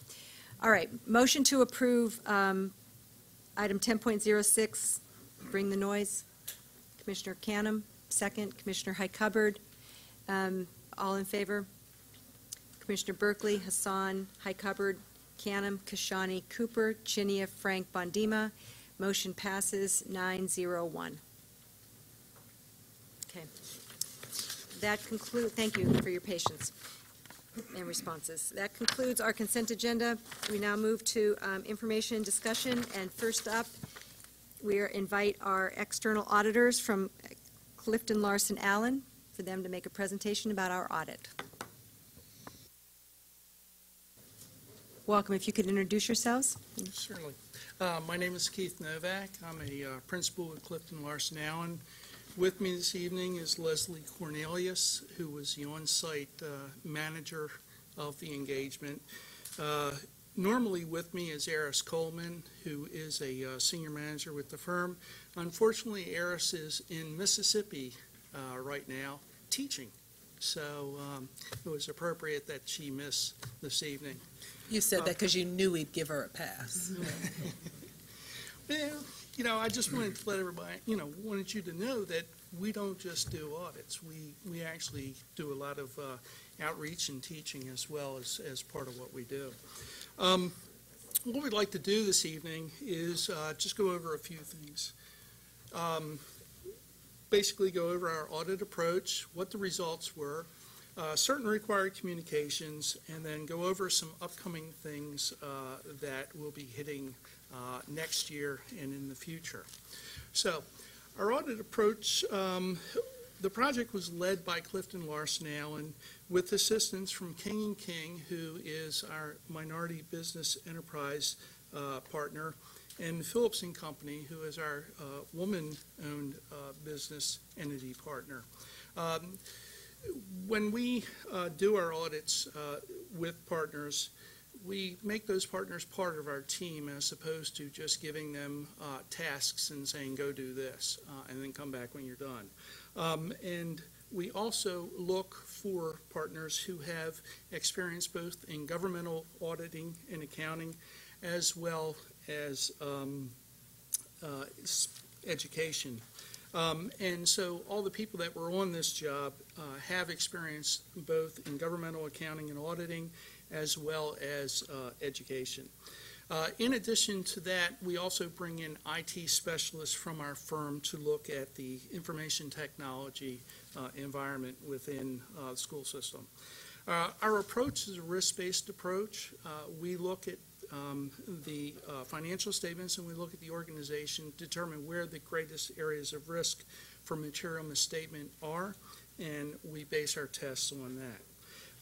Throughout the audit, we had frequent communication, including regular status meetings and information communications with management for two reasons. One is it keeps us on track, and the other is it keeps management on track so that we can get everything completed in a timely manner. The results was we issue an auditor's opinion on the financial statements. It was an unmodified opinion, which is the highest level of opinion that can be given.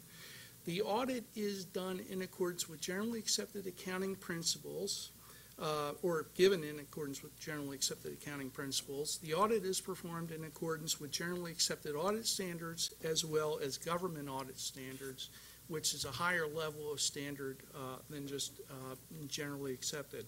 And the big difference there is experience in government auditing as well as certain CPE requirements. In addition to the auditor's report on the financial statements, we issue a report on internal control over financial reporting and on compliance and other matters based on an audit of the financial statements performed in accordance with government audit standards. A big, long way of saying we issue a management letter. And on that letter, there were no material weaknesses noted. We're not allowed to say everything is great. We can only say we didn't have any material weaknesses. Now, as far as required communications are concerned, our responsibility under generally accepted accounting standards or auditing standards is that the financial statements are the responsibility of management.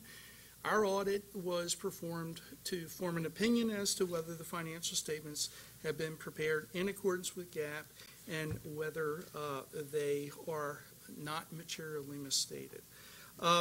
The qualitative aspects, management is responsible for the selection and use of appropriate accounting policies. Significant accounting policies are disclosed in the footnotes in footnote 1 of the financial statements. Footnote 1, quite frankly, is Accounting 101 for governments. So if you ever want to, read about accounting for governments, just read footnote 1. If you want to fall asleep and you're having trouble, read footnote 1. The preparation of the financial statements requires certain estimates and judgments be made by management. Among these are the net pension liability disclosures, the depreciable lives of capital assets, claim liabilities for incurred but not recorded claims for self-insurance and health insurance, compensated absences liabilities, and the allowance for accounts receivable.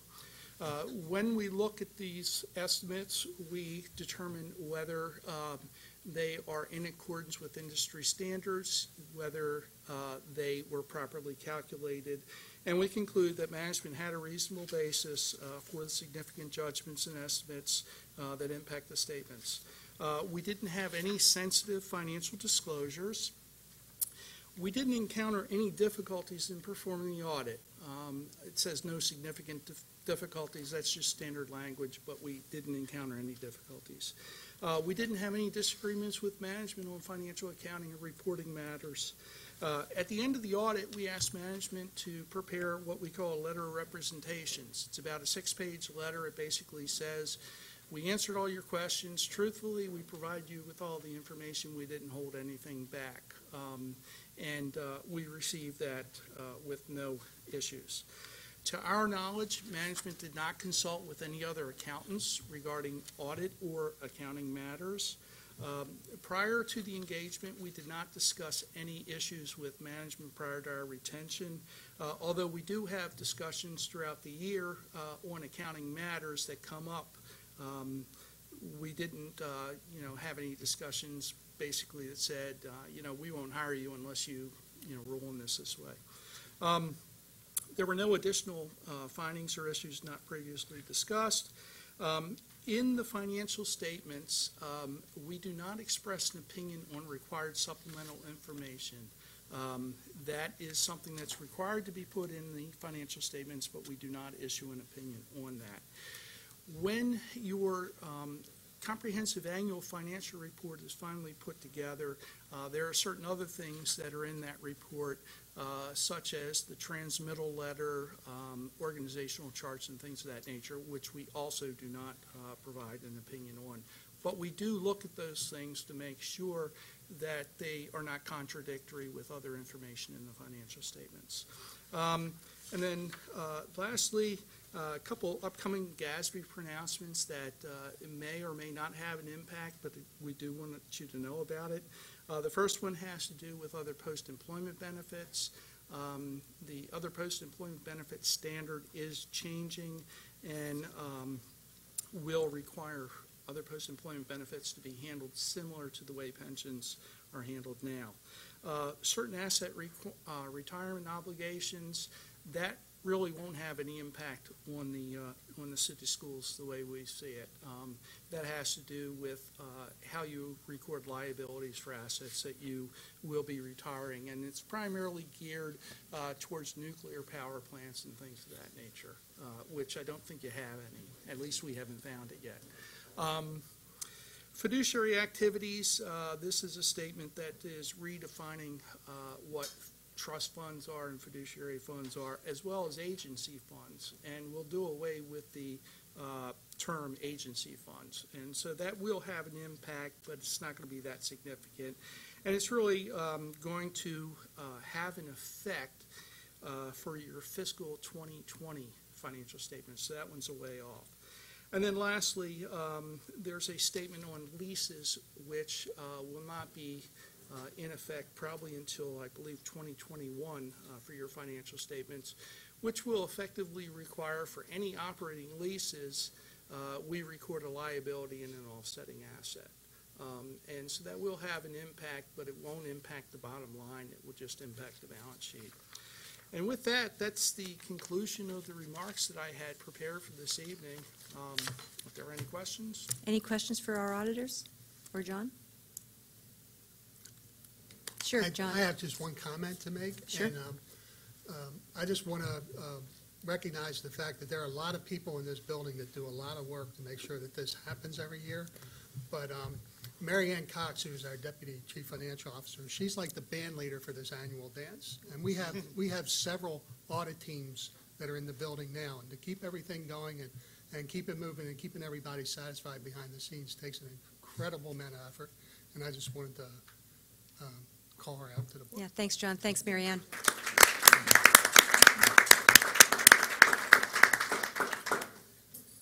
So we appreciate that. Thank you very much. Thanks. Thank you. You're welcome. Good evening. You're probably going to stay, I think I stayed for a couple John, for the preliminary FY19 budget milestones? Yes. What we're doing here tonight is we're just sharing with you what our fiscal year 19 preliminary budget milestone calendar will look like. It's not necessarily a presentation. It's just we're sharing it with the board this time to let you know certain areas that we're looking for milestones or target dates throughout the fiscal year 19 budget process. The only thing that I will really bring out that, fiscal year 18 was a particularly challenging year for city schools in budget preparation.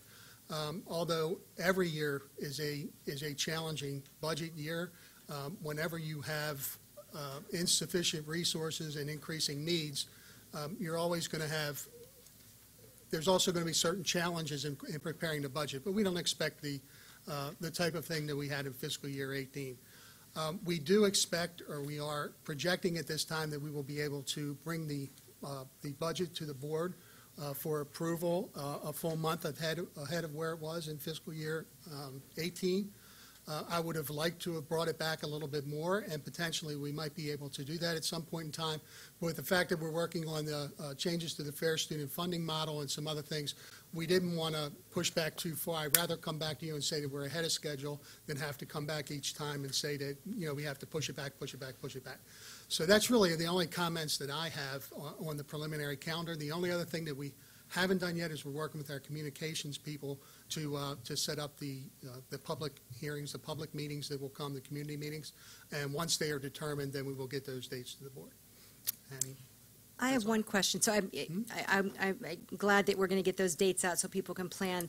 The one thing that we heard a lot last year, and maybe it was unique to last year, was that for the school budgets, for the school leaders to meet with their communities around their budgeting priorities, they just felt like the turnaround time was so tight that people didn't feel like they could really communicate well with their communities. Was that unique to last year? That was unique to last year. Okay, we usually have a longer window for schools to be able to meet with their community members. We even build it in at certain times in the budget to make sure there's ample time. Okay, yeah, because that was a real common chorus last year.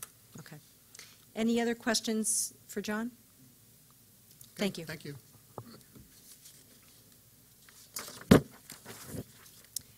Next, update and next steps for the Baltimore City Schools rezoning feasibility study.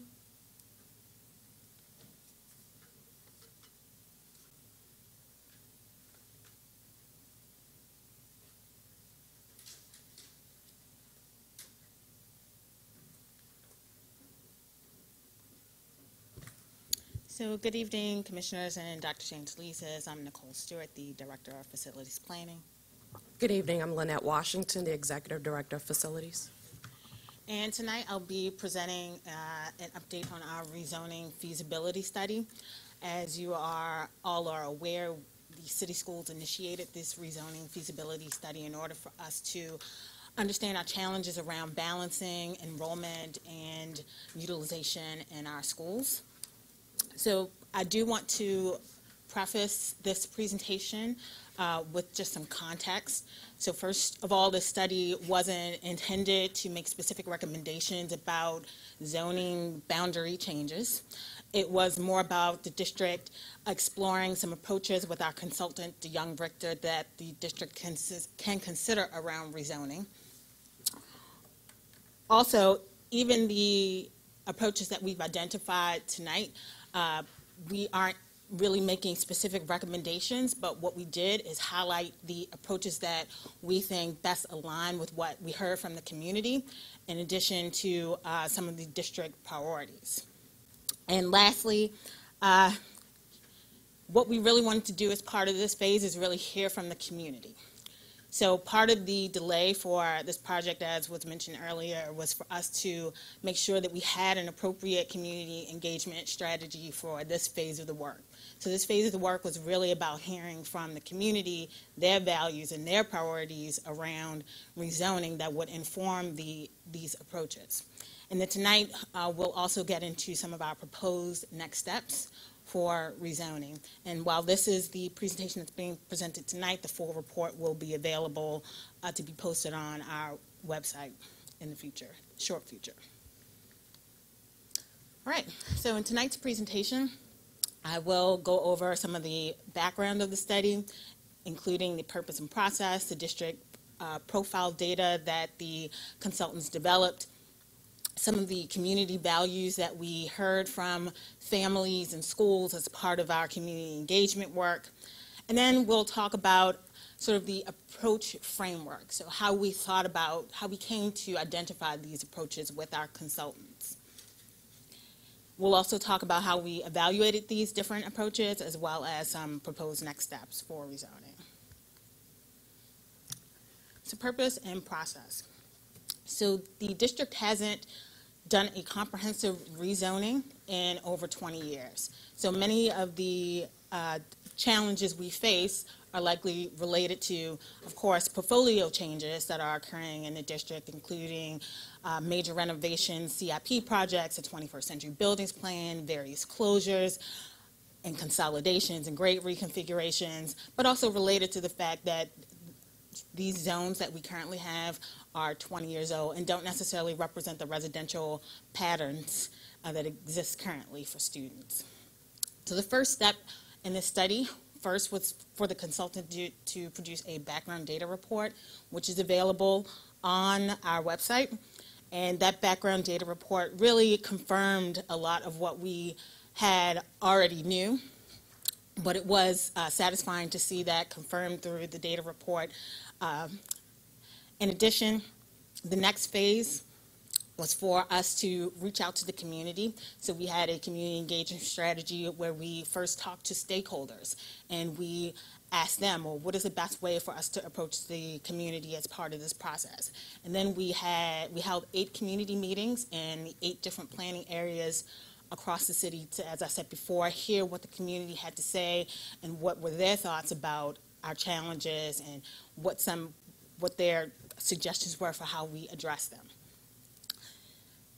At the end of September, we did a community follow-up where we came back to the community and we reported out to them what was said. So the results of the surveys that were online and that were completed as part of the community meetings. So that report is also on the website, and that includes some summary information about the responses to the questions, in addition to very detailed information about comments that were made online at the meetings.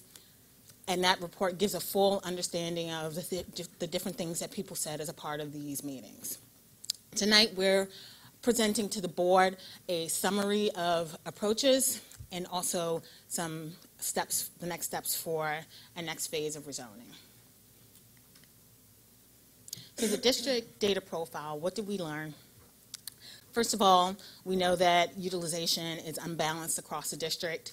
We have a high rate of students who are out of zone. About 1/3 of our K-5 students that attend a zone school don't attend their own zone school.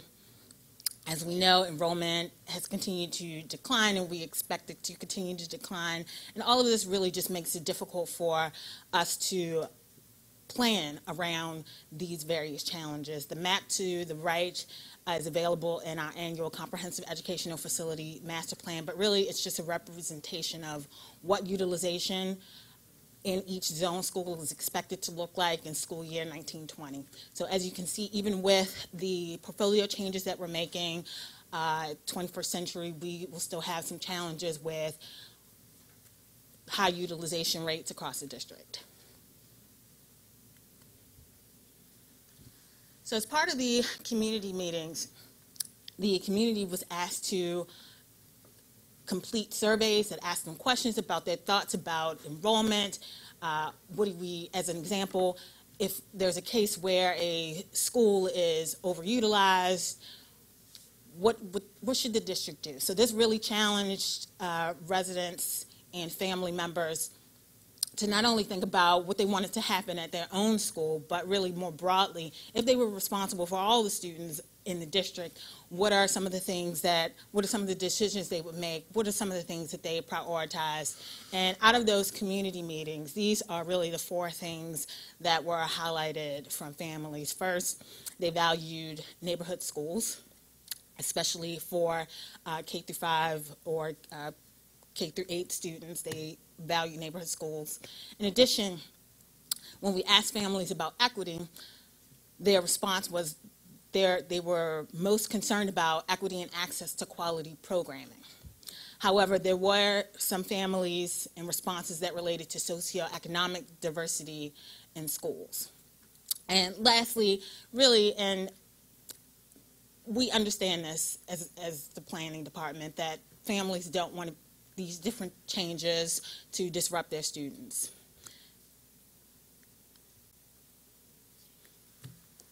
So in thinking about how we then moved from what we learned during these community meetings to how we then started to think about these approaches. So we used this framework where we considered sort of this variety of community responses. First of all, as you see if you look at the report from the community meetings, there were, even though we highlighted some of the things that bubbled up the most, there were really a variety of community responses across different communities. As we know, different communities have different challenges, and of course they also have different opinions about what to do about those challenges. And we also wanted to balance that with some of the district priorities and make sure they were, whatever approaches we developed were aligned to various initiatives that the district is considering or working on currently. And so the approaches that we came up with, of course we know that they all will have pros and cons, but we also evaluated them based on various values and metrics in order to be able to compare and understand what the potential district impact will be for each approach. And so these are sort of the broad values that we identified in order to evaluate these different approaches. Of course, first, utilization. Since that is part of our main challenge, how does each approach really balance or affect utilization? Equity and program access, since that is something that we're obviously interested in as a district, and also the respondents to surveys and the families who came out, they highlighted as that being one thing that they definitely wanted this rezoning process to address. Does the option provide families with choice and access to top performing schools and programs? Of course, transportation is a huge issue for families. So even where parents might want equity and access to different kinds of programming, they have potentially limitations based on transportation. So we wanted to understand what the impact on transportation would be. And then this other value that we're calling predictability.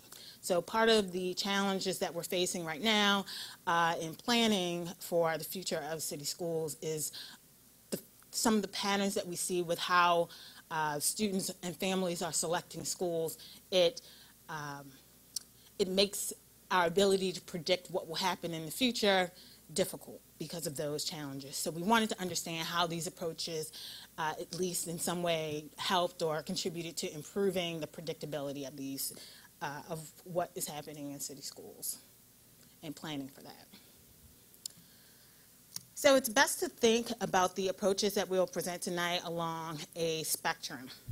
So the visualization that you see before you goes from one end where students have multiple choices available to them to the other end where student assignment is based on boundaries, so essentially what we have right now, where students are assigned to a zone based on their current residential address.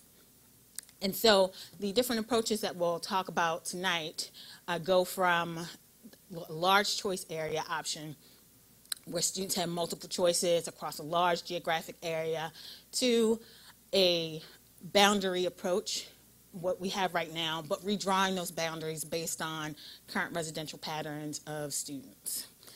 And as I said previously, as I walk through the next couple of slides and detailing some of the highlights from these different approaches, we're not recommending any one specific one. And in fact, in the next phase, we are open to considering other kinds of options and approaches as a part of this work. But this is what we've explored so far. And right, we'll get into it. So the first potential approach that we identified was a large choice area. So this approach is really modeled after what is happening in Milwaukee, where they have a large areas where students they have a home school, but they're able to choose from various schools within their larger transportation region. So when we modeled this for city schools, we combined different zones and different areas. The purpose, part of the way that this was developed, as you can see on the map, there is the different programs on the map are represented by different measures of school quality. So we work with the Office of Achievement and Accountability in order to develop the school quality measure that the OAA also uses for other purposes across the district. And so we wanted to make sure that the groupings of these large choice areas, that high quality options that are rated a 4 on this map, was available within the different large choice areas. So this 4 being the highest, like yes. the best? Mm-hmm. So, and I also do want to preface this by saying this was based on, the consultants' work in addition to our analysis and helping them to develop what these areas are. But for any of these approaches, I think it's best to think about them as a demonstration. So nothing set in stone and not anything that can't be changed. This is an example and a demonstration of what this approach could look like. So as a part of this option, each student would have approximately 8 to 13 options available to them. In addition, for an approach like this, there would, of course, have to be many conversations around actual implementation, specifically around transportation. And so this slide just goes through some of the pros and cons of this approach. So as a part of having more choice available to students, what we would likely have to do is set enrollment caps in order to limit utilization. But ideally, with setting those enrollment caps, this would help us in balancing utilization by setting those enrollment caps. Enrollment caps by school or by area? By school, it would have to be. Any of these options are limited based on the availability of space in the building. So even where these options have more choice, programs will always be limited based on space and capacity. So some of the other pros for this particular approach, it would provide the same opportunity for students. There's more potential for diversity since students would have access to a number of different programs within these large choice areas. But of course, the main con for this approach is that we would have to review transportation policy because in order for these to be real choices for students, we know that our transportation policy provides, we have a walk zone within 1 mile. But of course, if students have choices and options to attend schools beyond the 1 mile, students at the PK through 5 level, we would have to greatly consider transportation policy. And of course, with any of these choice options, I think there is a concern across the community that the more savvy a parent will be able to get their child into the school, a high-quality school or their school of choice. So that's always a risk with these kinds of assignment strategies that emphasize choice. And again, students may potentially get stuck with attending a score low on their list. So they have the opportunity to attend these schools within their region, but they might end up at a school that is not very high on the list. So this is one. Finish your sentence, my bad. That's fine. You were in the middle of a sentence. I was going to say, so this is an approach that, based on staff's review, that we would not pursue. And it's probably also important to note that Milwaukee, they originally had 4 zones, and they increased to 8. So even though these look like large choice zones to us, they are moving towards having smaller zones as a part of that district's approach. Okay. Sorry about that. Question from Commissioner Frank? Thank you. The regional approach, does that apply K through 12? So no, so all of these approaches apply to our zone schools. So we currently have 104 zone schools and city schools, in addition to our charter schools that. Which level though? Yeah, Dr. what? Stewart? K through 5, and then also our K through 8 schools. And it also includes our conversion charter. No, so, but we don't currently have choice K to 5, although we saw 1/3 of K to 5 are attending out of zones. Yes. We don't have a formal choice. Pretty much have choice. Well, But sorry? Oh, they're not talking about charters, though. And I was curious that I was just responding to the slide that said 1/3 of K to 5 students are attending out of zone schools. But what I was curious about. But it could be charters. It could be charter, right. Yeah, But what I was curious about when we're talking about this approach, this regional approach, and forgive me, I think I should know more about this than I do, but are we proposing that would include K to 5, or that would remain the same? So it would only affect it would only affect our zone schools, our K to 5 and our K through 8 schools, our 104 zone schools. Same schools that are doing it now would. Okay. Yeah, that doesn't change. Okay. Thank you. And so that is, I should step back a bit and say that part of the importance of this presentation is that it is it's entertaining, exploring choice at the elementary school level. Right. So what I'd like to do is, if people, she's making the presentation, if people have clarifying questions that you feel are necessary to actually understand the presentation, let's take those. Yes. Do you have one of those? Yeah, I have one of those. Because sometimes you can't follow a whole presentation if you get stuck on something. Sure.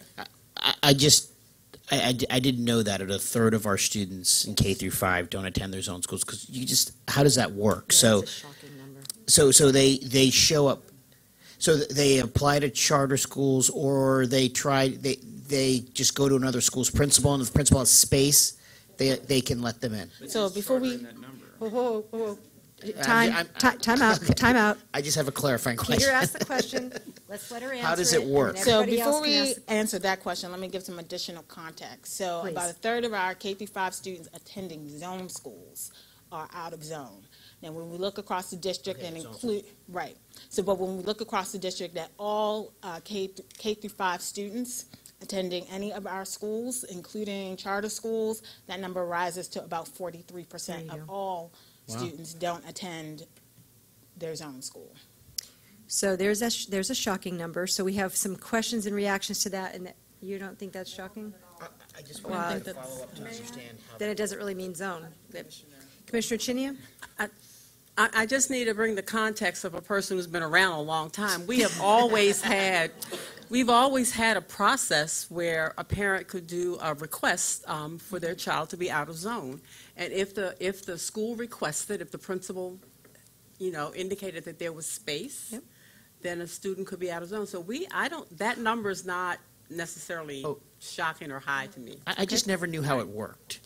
So a student, a parent can just advocate for their student to any school, and if the principal says yes and there's space, they can make room for them. Pretty much. So Okay. I won't get into the details of what happens in enrollment, choice, and transfer, but I will say as a part of this process, the understanding is that those decisions are made at the school level about whether or not to enroll students out of zone. Commissioner Frank? I do think the one-third number is a surprising number, and that doesn't include charters. It sounds like with charters, it's 40%. And so it's just interesting to me that we technically don't have choice at the K-5 level, but we have a process to allow students to go to out-of-zone schools. But what does that mean for this whole process? How do we plan for that? How does it account for fair student funding and one school's ability to have enough money to operate versus another school that's attracting more kids and getting more revenue? I'm just curious, how is that managed? Well, and I want to, because I know Dr. Washington wants to jump in, but I do want to say that to their credit, again, those figures, as you just noted, Commissioner Frank, went up when we added charter schools. It's not charter schools that's driving it, to Commissioner Chinia's point. So it is. I mean, and I remember when I first looked at the figure, what was the thing I said? We already have choice, right? Like, I mean, we already have people that are walking. But go ahead, Dr. Washington, can you talk a little bit about how you all have incorporated that into this process and in some of the recommendations you're making? Right, so, and I think that another point of context is that our students aren't traveling across the city to go to other schools. A lot of times it's just an adjacent zone, particularly for our K through 5s. Most of these students are going to the school that actually is closest to them and to their address. But it becomes difficult for us in planning because we don't know. Sometimes there's shift. There's a good leader at one school, and so the students shift to the children in the neighborhood shift to that particular school. So we have challenges within this whole process. But one of the things that we were looking at in the context of all of our different options was that the fact is that because a lot of our students are already participating in some form of choice, then how do we make that as almost a policy too, and it's not a disruption for a large number of our students. So when we're looking at these various scenarios, we're saying what are some of the scenarios that actually work within the context of what's happening within the district now? Commissioner Highcupboard? So I've been on this board for a long time, as many of you know.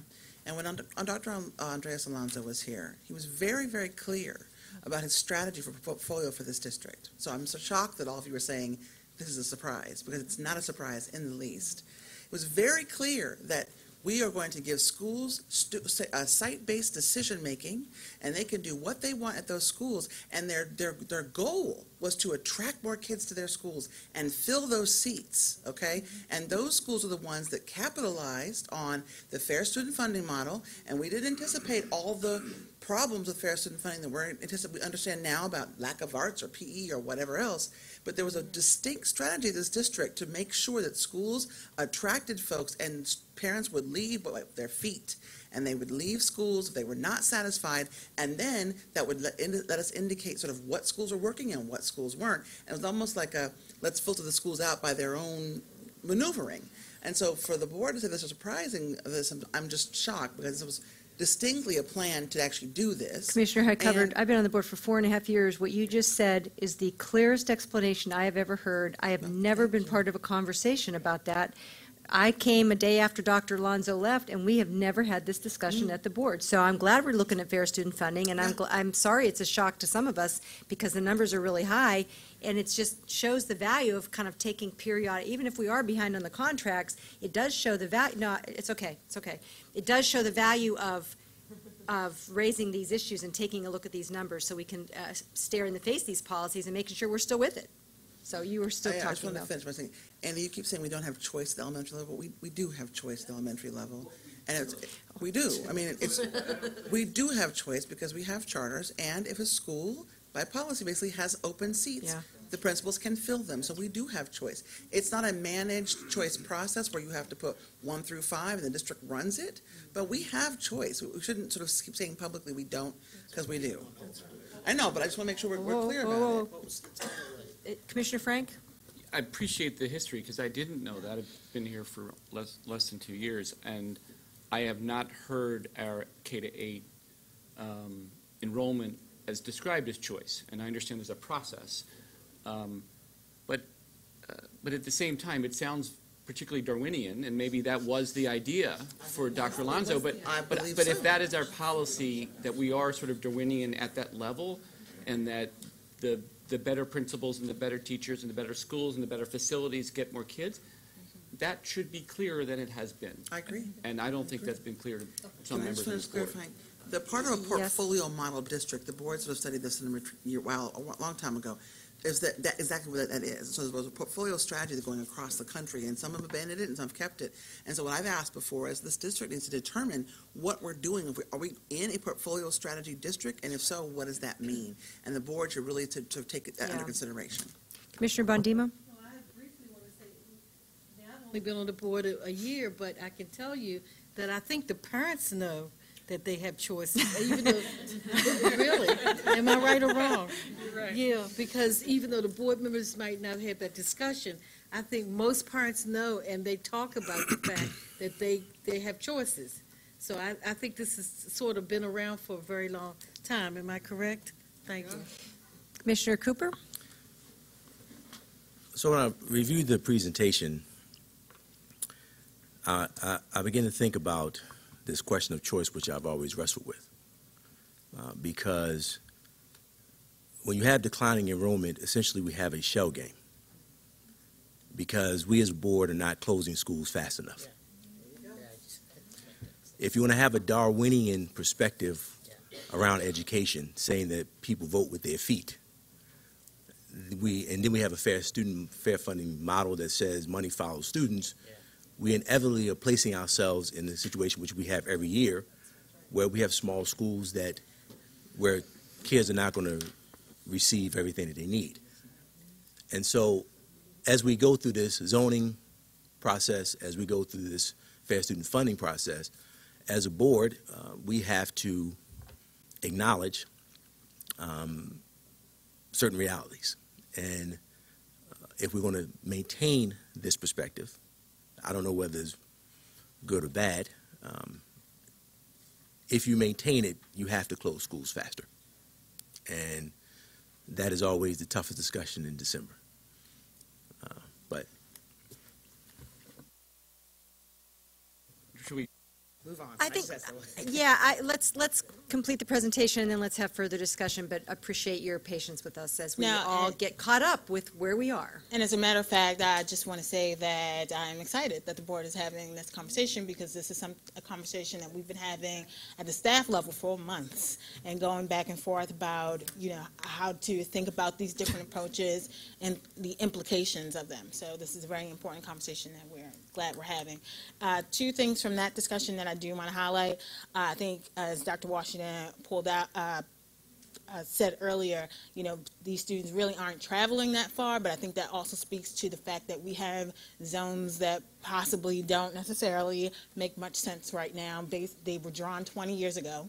And also, secondly, even though we say, we don't have choice, but we do have choice, I think, as I'll talk a little bit later, some of the approaches that we've highlighted as ones that we think we should move forward with really could be a way for us to formalize that, so we can have a better understanding of how to plan for how students are moving across the district.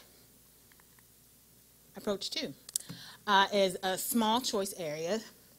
So this approach is similar to the large choice approach, where it's a grouping of different zones, but it is, of course, a smaller number of zones grouped together.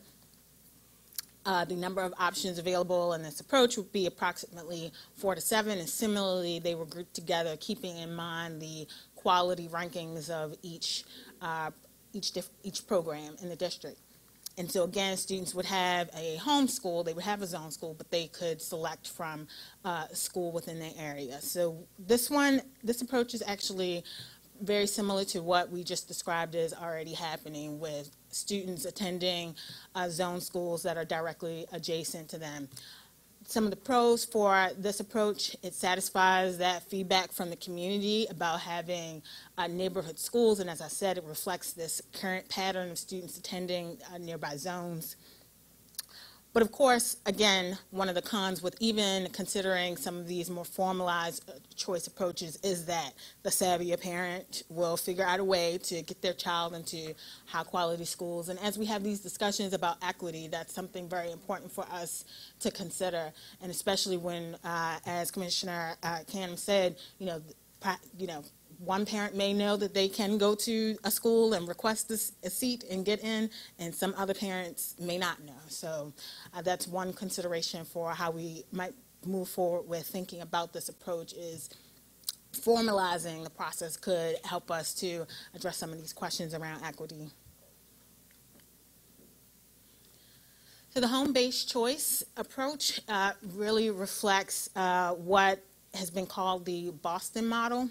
So Boston went through a redistricting, a process where they actually did away with all of their zones, and they don't have any attendance boundaries, and the options available to students are based on proximity. So it's similar in that it represents a small area, but instead of group zones, it is based on options that are available to students within a mile of where they live.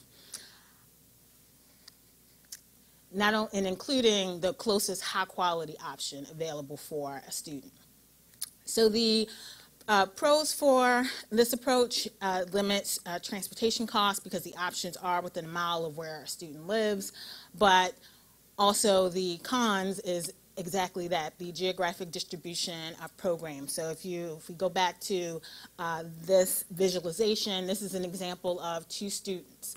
So this student at the bottom, within a mile, they only have one option available to them. A student in the top visualization, they have multiple options available to them. So as a result, this is not an approach that we would pursue moving forward with, just based on the geographic dispersion of our, I'm sorry? That I would recommend. Yes, exactly. Based on those challenges with how the programs are distributed across the city. And so this next approach is... Question for Commissioner Cooper? I have a question about the previous slide. I was trying to understand what the con means when you say students in less dense areas could have fewer choices due to proximity. Help me understand that a little better. So that is related to this visualization. So the purple star in the middle represents the student. Okay. The green area represents a 1 mile walking zone for a student. And then the yellow dots represent the actual programs that are available in the area. And so, as I said, on the lower half, that student would only, if their choice options are all the options that are within a mile from them, they would only have the one choice. There are even some students, as a part of this analysis, who wouldn't have any choices within a mile from where they live. And so the concept here is... You're talking about currently right now in Baltimore City, Yes. That would occur. Yes. So we have a lot of schools clumped together, is what you're telling me? Oh, definitely, yes. Oh, okay. Depending on the area. That was good. Okay.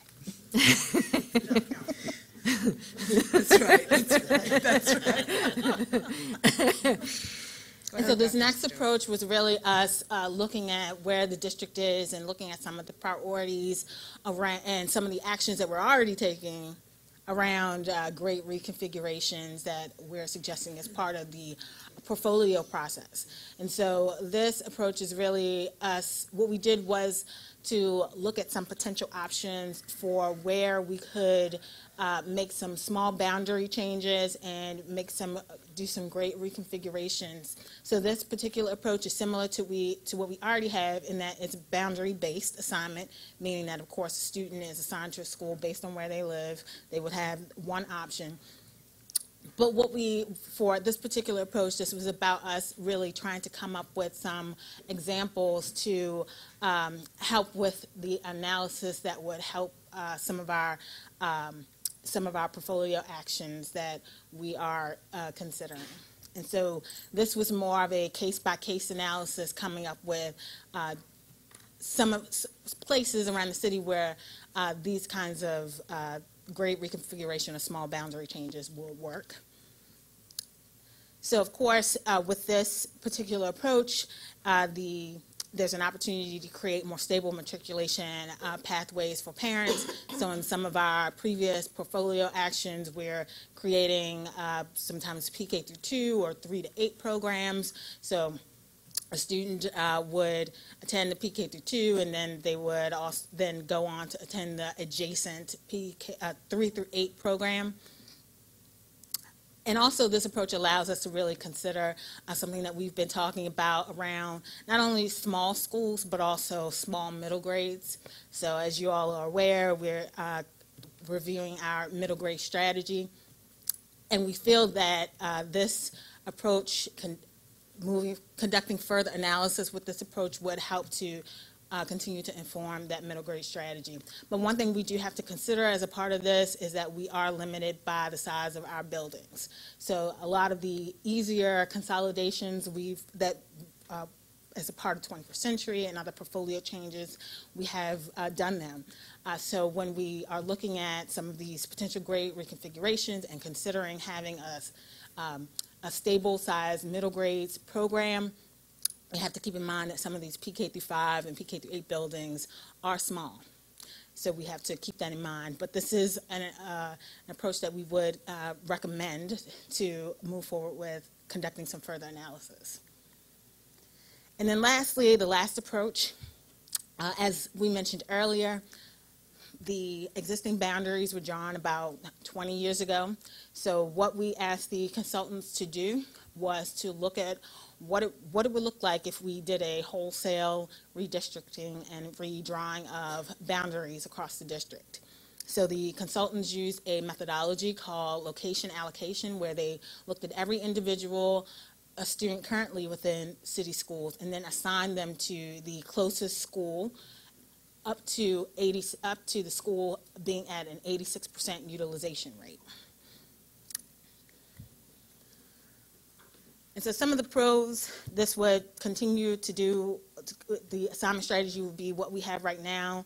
We will be correcting the existing zones to account for current residential patterns. But of course, this will be very disruptive. So when we looked at what the zones could potentially look like with this kind of methodology and this kind of redrawing, we determined that this wasn't a recommendation that we would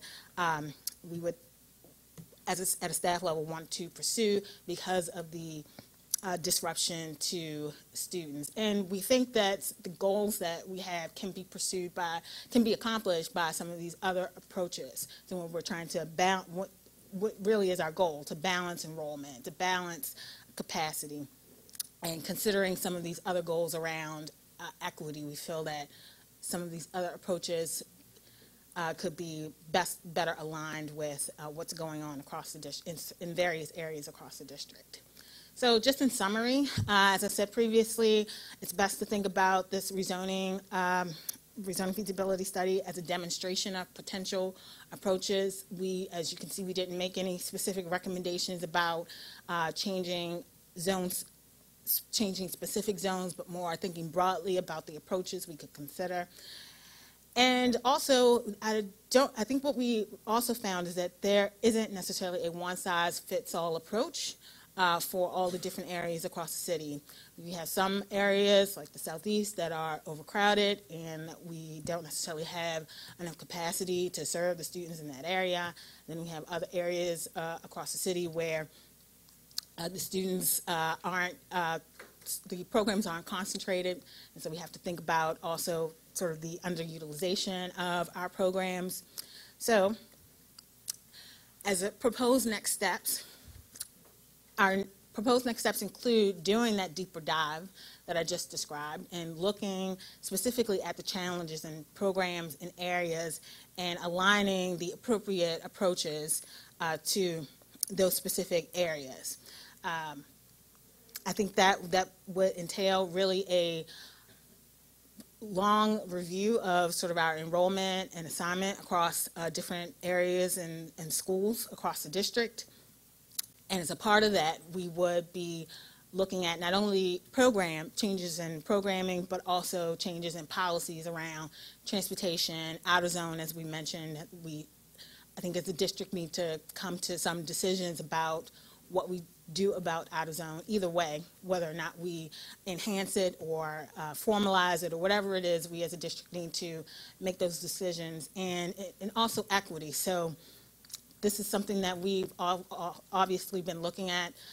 We have been using the Community Conditions Index broadly across the district. In addition, as a part of looking at this analysis, some of the impacts that we looked at, so the percentage for each approach, as an example of students who might have access to a high-performing school. We also looked at what that would look like for students who live in low investment areas based on the Community Condition Index. So that's something that we're looking at, but definitely in terms of policy, that's something we will need to consider as a part of this next phase. And I think part of what we're asking the board to do in this next phase is really work with us to develop some guiding principles for how we go about this work and how we do that alignment and how we look at different policies.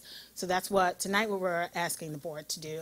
I'm not sure if you have any feedback about sort of the staff recommendations about approaches to pursue or to not pursue, but that is also what we would like to hear back from the board either at this meeting or at a later session. We would like to engage you and get that feedback from you. And then as a part of this process, we envision a robust community engagement process.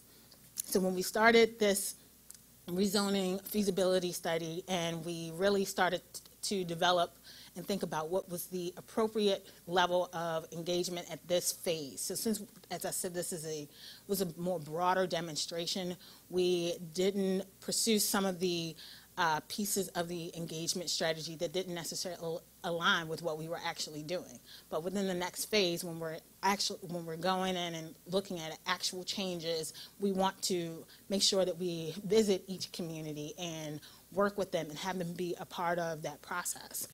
And at the end of that, we intend to have some recommendations. All right. So other questions, feedback? Tina? So, thank you for the presentation. I think it's hard for us to have the discussion at this moment. I think we need more information. Yep. Besides the PowerPoint, I need documents from the folks who do the research, so I can read it for myself. I think a board work session makes sense on having a full discussion around the different options, both the ones you recommend, the ones you don't recommend, and the others we can pull to the table. Sure.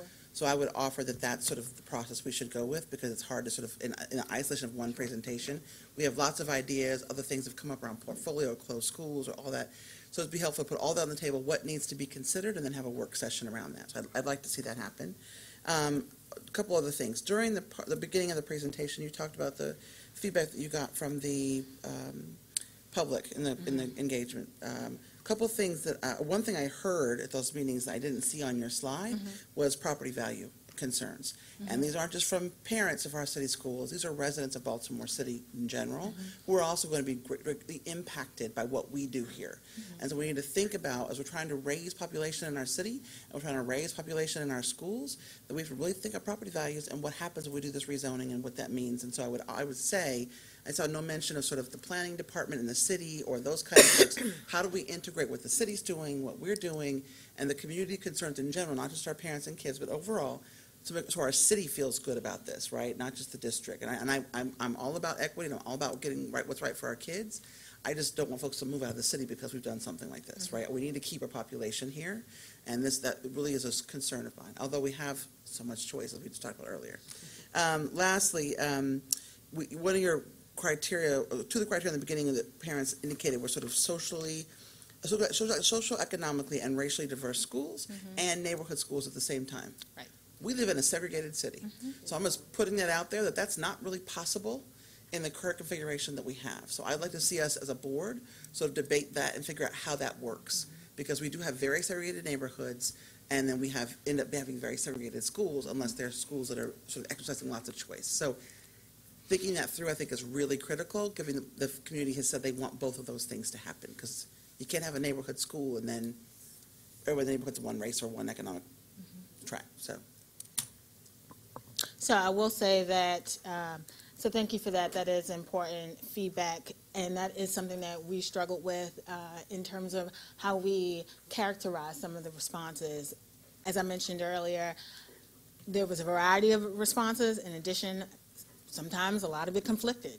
You know, residents say they want neighborhood schools, but as we can see based on the numbers, maybe it depends on what they consider neighborhood schools. They're not necessarily attending their zone school. So part of this was balancing what we heard, what we see, and then coming up with some approaches that tried to satisfy both. If I could also just add to what Dr. Stewart just said, that just for a bit of national context, in at least 3 or 4 urban areas and SUPs that I've talked to, this is playing out across the country, and I think frankly in some cities far more starkly than even in Baltimore, that it is those two messages. Some of it is who wants neighborhood schools. Some of it is, as Dr. Stewart noted, how we define neighborhood schools. I want equity as long as it doesn't impact my kids. I mean, it's a lot. So I just want to say that I think we also need to take into account the larger context, and in a lot of ways Baltimore is reflective of what a lot of communities are going through, and I think that the commitment to the engagement process is that we'll still have the kind of productive conversation, and I think your recommendations about work session in between are, I think, very helpful. But I just wanted to I want to ditto the call for a work session, but I would ask, given that the beginning of that, given the discussion that we had very quickly there, when you quoted back X number of years, Dr. Alonso's, how he teed up this, that it be put in the context of what you think and where we are now, so that we can all be on the same page at the same time about why we're doing what we're doing. So we don't feel like we just kind of happened into this. Some people have understood it from a long time of being in this system and in this city. Some people understand it from being on the board for a long time. Other people understand it because they know how parents are making choices. Some people are like, holy cow, we have this much choice. So that's a lot of different understandings on the board, and I don't think it's because we missed a class. I think it's like we haven't talked about this in a while, so when we have that work session, please put it in context so we know where we are now. Second thing is, for me, my big takeaways are, we need more quality options, we need more quality options, and we need more quality options. That's coupled with some aggressive enrollment strategies. And, oh, by the way, a better transportation system would go a long way. And without those 3 things, it's unlikely that we're going to ever feel satisfied as a district. And there's books written about how housing policy drives school segregation. So it's, in our housing policies, there's a hallway exhibit that can pause and look at that, and it'll take you to school on how we got where we are on that. So, Commissioner Frank. I think what Commissioner Highcover said and what you said is so important. You both identified goals that go beyond the goals that have been identified in this presentation. So on page 3, it says the purpose is for balancing enrollment and space in our buildings that benefit all students. But it is so much more than that, and I think it's worth stepping back and thinking what are the objectives of this process, because it's working with the city, it's transportation, it's equity, there are implications that go far beyond just this fairly narrow objective. And it might be useful to step back and think about what are the larger objectives that this will impact, or this is intended to serve. Further discussion on this. Thank you very much. The final presentation for the evening is the annual report on the JKA student discipline policy. Good. Thanks, everybody. If you guys could take a second and introduce yourself. What's the matter? Nothing. Chief academic. I'm going to take. Oh, I'm going to you take said a that to him. I thought you said that to me. I just wanted to take a quick Santonasis, second. Could you have your team introduce themselves? Oh, Sean, thank you. Thank you. I've been quiet all night for the most part, right? Good evening, Dr. Santelises and Commissioners. Before we begin our annual report on student discipline, I just wanted to take a second to express how excited we are about our improvements with student discipline and reducing the number of suspensions across our district last school year. In this upcoming presentation, you're going to hear about some of our various supports and strategies that have been put in place to increase awareness about the importance of school climate, as well as some supports and strategies that have been put in place to support our educators and most importantly our students. This improvement has not come without challenges. Some challenges that we are still working on, such as focusing on and reducing suspensions for our students with disabilities, and some challenges that we have already addressed, such as last school year, we entered the year with too many of our schools not being trained properly on how to input the information into our new student management system, Infinite Campus. By the end of the winter, we had all of our traditional schools trained on how to input this information, and we learned lessons from this. And currently, we have consistent systems in place to ensure that our new principals were targeted this past summer. And we consistently offer refresher courses for our school teams. With that, I would like to turn it over to our newest executive director, Dr. Sarah Warren, to kick off tonight's presentation. Thank you. Thank you, Dr. Santelises and commissioners.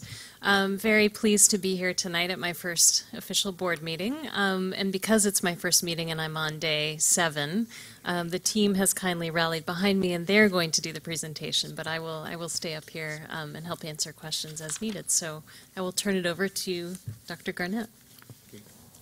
Good evening. We're going to please start with our introduction, Commissioner Kashani and CEO Santelises, as far as the members who are present tonight who will be presenting this presentation. Good evening, Eric Banzak, Prevention Intervention Office under the Whole Child. Good evening, Lori Hines, Coordinator of Climate and Suspension Services. Mike Haw, Data Analyst in the Schools Office. Louise Fink, Director of Home and Hospital and Health Services, now in the Whole Child Office. And Everett Garnett, Director of Suspension Services. Slide 1 of the presentation of the JKA Student Discipline Annual Report. This is slide 2, yes. Conclusion of the third reader. If you recall, we had 3 opportunities to go through the board policy to get to this piece, and on the 28th of February 2017, we were able to then bring a conclusion to the third reader to prepare the JKA, which is the school board's policy, whereas we changed the name to Behavior Intervention and Student Discipline. Then from that session, the Office of Suspension Services, we then engaged over 20 additional stakeholders where we had our meetings and we were able to get input and feedback from them. There was a back and forth as far as trying to get it right, as far as getting the feedback and giving the stakeholders in the community an opportunity to share with us information pertaining to the board policy.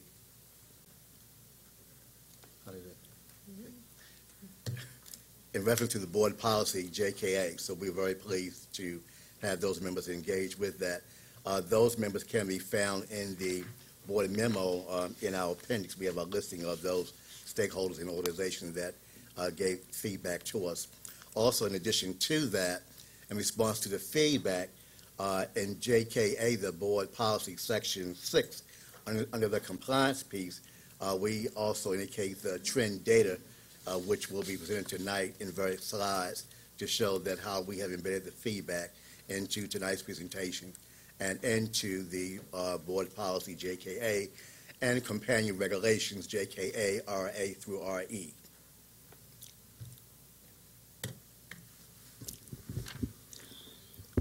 On this slide, you will see the data summary from last school year 2016-17.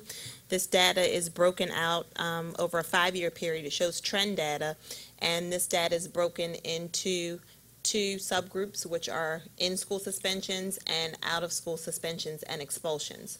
So in-school suspensions is just what it states. And out-of-school suspensions is comprised of short-term suspensions, long-term suspensions, extended suspensions, and expulsions. So all of those suspensions are grouped into that one category of out-of-school suspensions. And last school year, 2016, we had 6,778 out-of-school suspensions, which again was comprised of all of those different categories of out-of-school suspensions.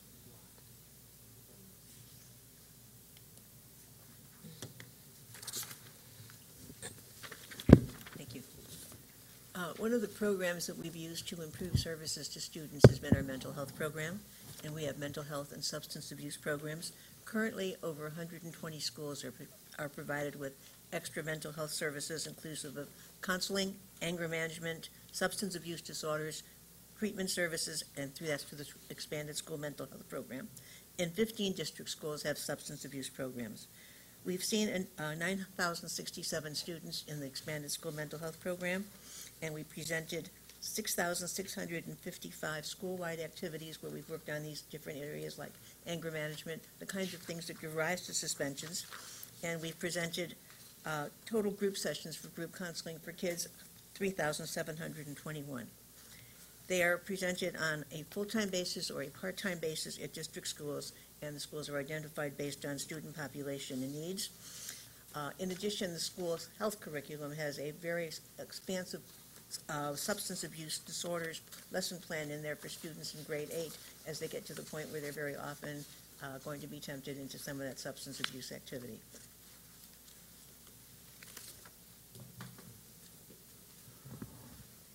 So piggybacking off of the mental health interventions that were provided last school year, we looked at the behavior interventions that we provided. And if you see from the slide in front of you, we provided support over to 130 traditional schools and various school-wide behavior frameworks with a high emphasis on restorative practice and PBIS. Below on the slide, you'll see that last year we had 44 pre-K through 12 schools implementing restorative practice methods. And the reason why we say methods is because we had about 12 schools really going full-blown and taking on a whole school change in restorative practice, and other schools used different aspects of restorative practice as using circles effectively, using affective statements or fair process or impromptu conferences. So they were using aspects of restorative practice, but not a full-blown. So that's why we say methods. And then we also had 79 pre-K through 12 schools utilizing PBIS. And the great news about that is out of that, we had 41 schools receive recognition from the state of Maryland using it with fidelity. So you can see those schools in the appendix. We did list that, and we color-coded so you can see the schools who did receive what level. It's either bronze, silver, or gold level. And next slide. If you don't mind, you wanted to finish. Oh, you want to? Yeah. Okay. Oh. Continue. Sorry, my bad. Okay. So we know with some schools having some level of autonomy, we know that there was other school-wide behavior frameworks that we did focus on. So it wasn't just PBIS or restorative practice. We did support in certain areas. So you'll see the list on this slide. We had School Connect, which is an SEL framework. We had Move This World, which uses empathetic movement. We had Holistic Life, which follows mindfulness practices. And we had Capturing Kids' Hearts, which is a combination of restorative practice, and we had community conferencing, which has been in our district now for since 1999, doing formal conferencing, family conferencing, and also getting into the full school change in restorative practice. So.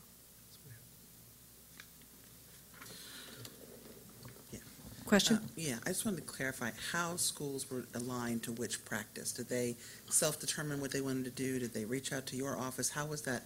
So I've never understood which schools got what. Okay, so with PBIS, it's typically the principals reaching out to my office and asking, can they be part of the PBIS, and we would go out and train them. We typically train a team of 4 at the school, and then we support them.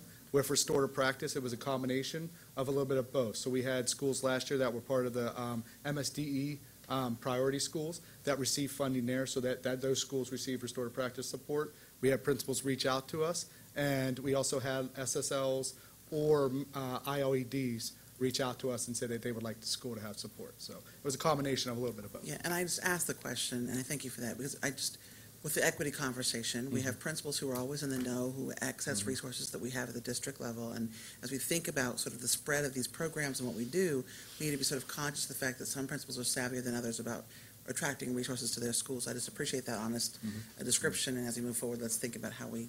And we did. I had a meeting with the CEO back in the summer. We mentioned about the calendar and looking at like were they just all grouped to one area geographic, and so we're working with that to try to handle that situation. Thank you. Commissioner Hassan? Just to clarify that, so this is all centrally allocated dollars, or does this also is something that's in? Some schools chose to spend their own fair student funding on that. Like I said, MSD priority schools had funding allocated to it.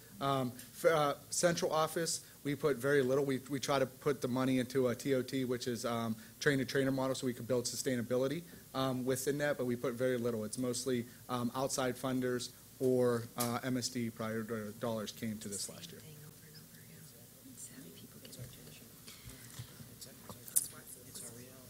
Let's keep going. We got a, do you have another question? Real quick, this question from the very beginning. Have you looked at the relationship between the enrollment and also the suspension? The difference between the fact that you have the enrollment in schools has decreased and suspension has decreased as well. Have you looked at that relationship? Yeah, so we'll get into that in more detail with some of the subgroups that we talk about in future slides too. In future slides, yeah. Okay. I'm a little bit ahead of you, right? Okay. So like this slide right here is showing that from 2015-16, 2016-17, we had declines in suspensions in every grade band in the district. The largest declines were really in the middle and high school grades.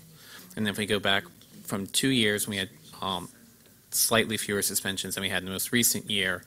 We saw a significant decline in high school, but slight increases, slight to significant increases really in all of the other grade bands. So I think, if I'm not mistaken, I think the state law now prevents us from suspending pre-K to first grade, which is kind of a pre-K to 2. Well, good. That's even better, because that's a baffling number. I really still can't wrap my brain around having a pre-K kid suspended. I don't even know what that means. We will address that. That'd be great. Good.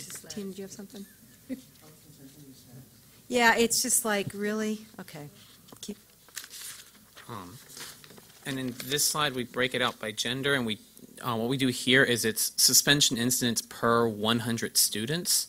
So like this, for male students, they received, the most recent school year, they received 10.71 suspensions for every 100 students across city schools, while the total number of suspensions in the district went up by about 0.3% from 2 years ago. Because of declining enrollment, we saw about a 3.5% increase in the rate at which our students were suspended.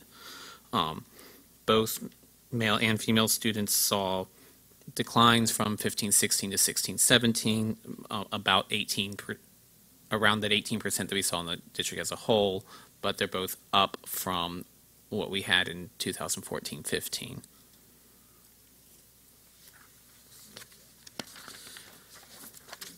And this slide in particular, I want to call attention to 2 specific data points. In this most recent school year, we had 9.49 suspensions per 100 Black or African American students, and 3 per 100 for all other students in the district. Unfortunately, this is something that we see. This relative disparity has been in the past several years, probably long before that. It's something we see at the state level, something we see nationally. Another area of concern, the data reflects the disproportionate numbers of students with disability versus those with general education. We now have a position in the Office of Special Education, the Office of the Monitoring and Compliance, where we are looking very closely at the data, the practices. That office works along with suspension services, along with school support office, and along with the prevention and intervention, so that we are making certain that we're looking at the data and that we're putting interventions in place before during and after the suspension, but we know that this is an area that we are definitely paying close attention to as far as the disproportionality of students with disabilities. So we are aware of that, and we are putting processes in place to address that particular concern.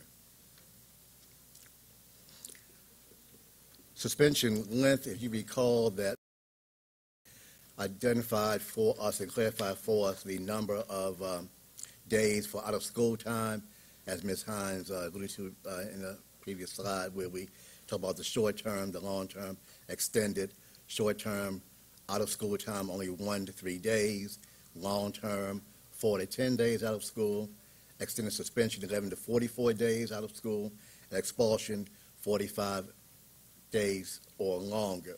So these are the numbers as far as the numbers of students that have been out of school. This is the trend data for each, as we call these, the level of disciplinary response, out of school time. Lastly, this slide shows the top 5 offense codes that the students were suspended for. And you can see those codes there. This is a 3-year trend data. 405 fighting, 704, code 704 disruption, code 402 attack on student, code 401 attack on adult, and code 403 threat to adult. So again, these were the top 5 offense codes for suspension, and this is the trend data. Do attacks, I assume that weapons are included in, no? And so, no, this particular offense code is just attack on a student. Okay. A weapons code would be a separate, yes, that's a separate code. Times? Yes. Would you mind talking a little bit, just briefly, about the work around the disruption code, because you have an asterisk there, and I just, if you could bring that to the attention of the board, I'd appreciate it. Mm-hmm. Yeah. Yep. Yep. Okay. Okay, so beginning in 2015-16, the disruption codes, they included offenses that had previously been classified as inciting or participating in a disturbance. And the 2014-15, the data was reclassified for comparison purposes. So there were other offenses that were included.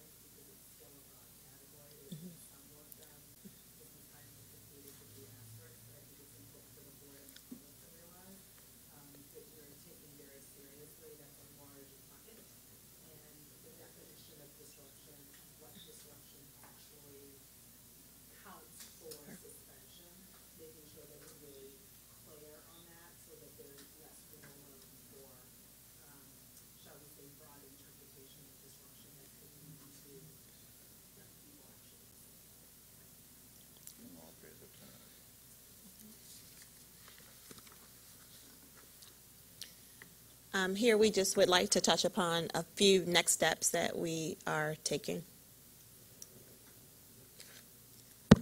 So one of the next steps for at least the behavior side for the Prevention in our office is we're excited that we are aligning it with the blueprint that we pushed out over the summer. And you can see that we're aligning it with CASEL and bringing CASEL in, and we're going to have an intensive, 20 intensive sites to go along with CASEL, and also restorative practice. We're going to have a cohort with 15 schools. So we're definitely excited about that, aligning it with the blueprint, and but also continue the great work that we continue to keep doing. Next, as we alluded to a little earlier, or we mentioned, we will be implementing new legislation July the 1st, 2017, this past summer. Legislation was introduced, and it restricts the suspension of students in grades pre-K through 2. And so guidance has been developed and written around a student who is proposed for pre-K through 2, so that that grade band will be greatly reduced, and it's restricted suspensions for that grade band. However, as I stated, if it is a serious offense, then guidance has been established and interventions have to have been, would have had to be put in place, as well as the director of suspension or myself would have to be contacted so that the school could get further guidance in that.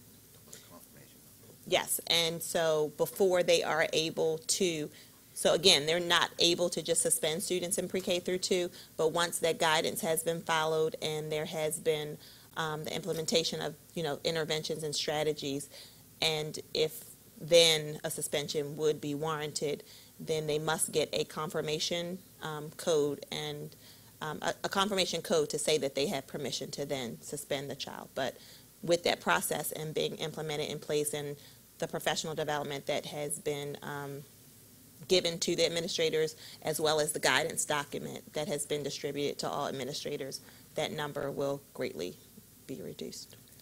I will also just say that the ultimate goal within Baltimore City Public Schools, and I said this in a meeting with some of my superintendent colleagues across the state when this legislation was being debated, was that the goal in Baltimore City ultimately is to actually not allow pre-K and K suspensions. That is what we're working towards. That is the assumption.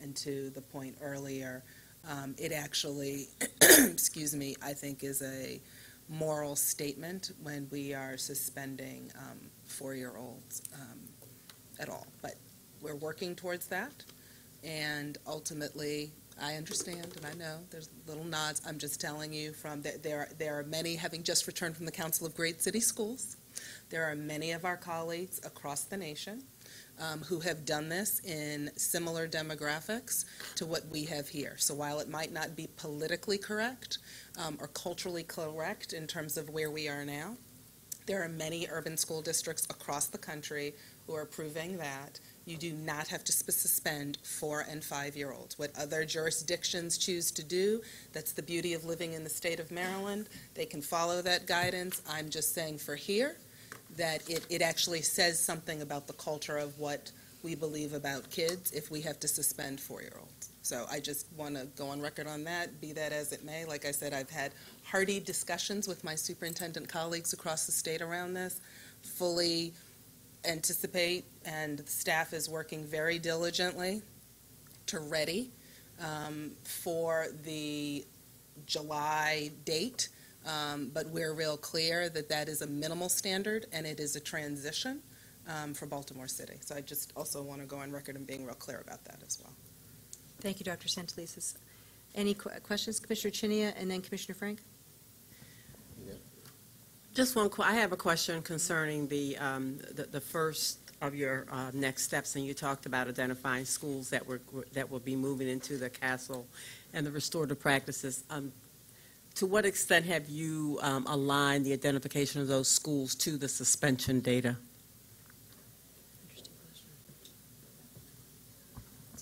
So what we did was we had an application process, and we did an intent to apply, and then we did an application process that was, the applications were due October 13th, I believe. I believe it was a week ago.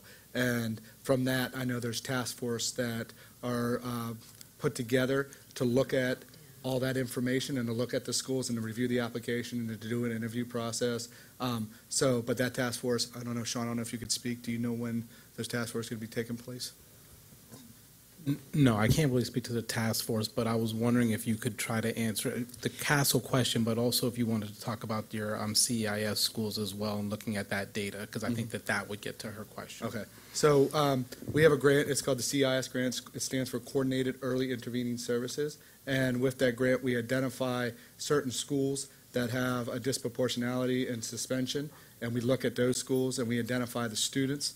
And from that, we put a plan together, and this year we are focusing on a multi-tiered system of support in collaboration with teaching and learning, so we could focus not only on the behavior side, but we could focus on the academics and try to link the interventions to the students, whether if the student was getting suspended because they were on a 3rd grade reading level, but they're actually in 6th grade and they're causing a disruption, or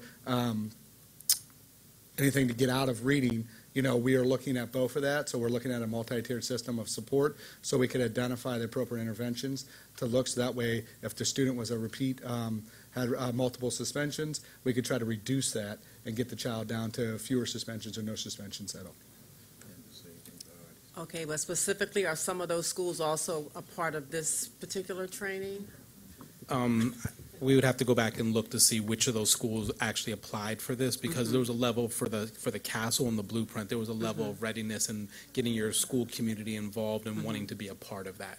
Okay, just hoping that at some point, and I know you're working with the schools, but just considering there are probably schools that are repeat type schools for large numbers of suspensions, so just some way of connecting, not so much that it's a choice on the part of the school, but that we may want to be really recommending that some be a part of these. Ms. Cheney, and to answer your question also, in addition to that, MSDE has identified priority schools, so they have identified schools for us that we must target. So therefore, schools, in addition to what Mr. Banzak is doing, we also have a list of 6 schools in priority schools, whereas we must meet those needs by putting interventions in place. So that way, we are capturing the district at large in terms of the whole school approach and making certain that we are moving towards a restorative district. Okay, thank you. Mr. Frank? Is it possible to go back to slide 9?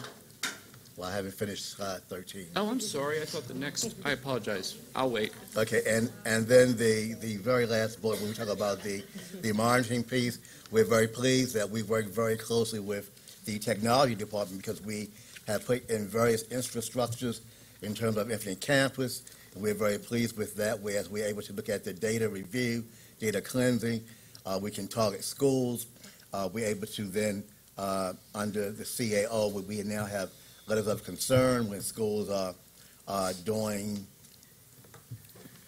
well, with their data that we have concerns about. We now have the 3-prong with the guidance, support, and accountability.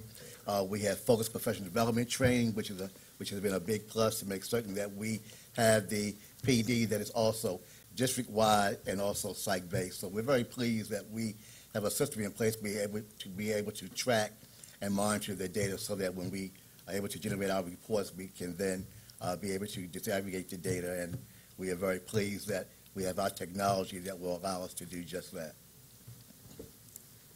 Okay, so Commissioner Frank? Slide 9, is that possible? I just have a question either among board members or the panel. Are there any inferences that you've drawn from this data in terms of the differences, suspension by race and ethnicity? And also, secondly, have you broken this down by income? I'm curious, is it possible to break down by poverty levels as well as race and ethnicity? We have not. Okay. The thing we could potentially do, and one complication is because of how we've changed how we've calculated over the past several years, is looking at like farms and direct certification data and how that shakes out. One reason why it wasn't included was because from 14-15 through 16-17, as we've transitioned to be directly certified, that underlying data has changed in a lot of fundamental ways, and so we're really concerned about how to clearly show the real data and not the fact that we're feeding all of our kids. In terms of the data itself, I'm curious, is there a policy response to this? Are there inferences we draw from the differences here? What is the response to this information that we received about the differences broken down by ethnicity and race? Is it disparate treatment? Do we have any sense of whether suspensions are being applied fairly across the board? Curious if any of that has been thought about with respect to the data here. Perhaps that's something that we can consider. However, when we submit the data points to MSDE, these are the categories that they ask for, just the numbers without a deep dive into clarification. But certainly we can take that information and then do what we need to do within city schools to be able to then look at that very closely the way that you have recommended. Since you invited either the board or the panel, I'm thinking this is part of what's driving the creation of the whole child office and looking at this through an equity lens, because one can probably infer that there's a disproportionate application of suspension rule. I mean, we have to provide better supports for our children to get at this data, but these consistent, bless you, overrepresentation of young African-American boys is.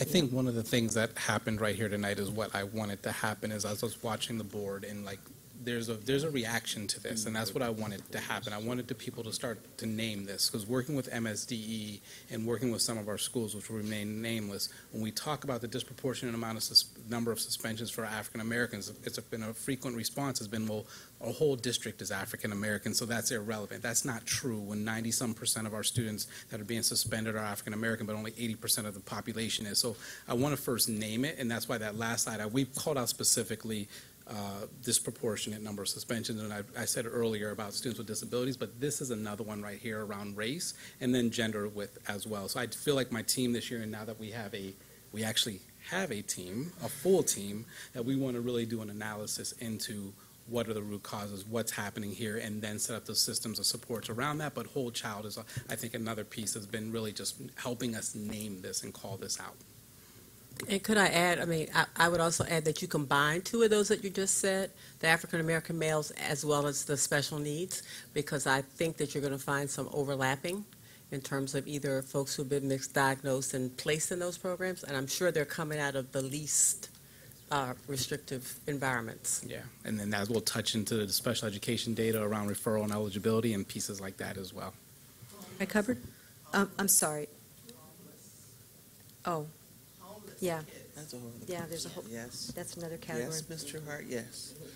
I agree with Ms. Trueheart. I second that emotion right there. Good point. Commissioner Hyde Hubbard? I appreciate the transparency. I know this is hard to talk about, but this is an example of the kind of information we need to share with the public and be honest about it so we can have these conversations and move forward. So I just want to say thank you for that. But I would say so we know we've heard interventions, we heard mental health, we heard the climate. How do we know that these strategies are working? Do we have data that's attached to, is there a reduction in suspensions because of these interventions we put forward? Do we have that data? It's not in the presentation. I just want to say, do we have it? Number one. Number two, for the public, like we know suspensions is one thing, but that doesn't tell us that kids are still feeling safe in schools, right? So I think we need to look at this data coupled with our climate survey data and whatever else we have available to us to know, are students now feeling safer because we have these great interventions that Mr. Banczak talked about, or the mental health programs Ms. Fink talked about? Like, we need to have a whole bigger picture here, so I appreciate this presentation in and of itself, but in order for us to sort of have that conversation, Mr. Conley and Dr. Conley, move forward, how do we know what we're doing well and what we're not doing well, what we need to change, what we need to add, or whatever? So I just want to add that. So, thank you. I think, again, I'm only in week 2, but I'm happy that we've had this conversation about the data and the work that needs to be done several times since I got here a week ago. And I can assure you that the answer to the question is, we have a problem. When we see this data, we know we've made some good strides in the past year, and now we need to understand exactly, we need to get down into that data and understand better exactly which things are working and why, and which things may be not working quite as well. We aren't at the point yet where we've done sort of a rigorous academic research study to understand the causation between some of the interventions and the results here.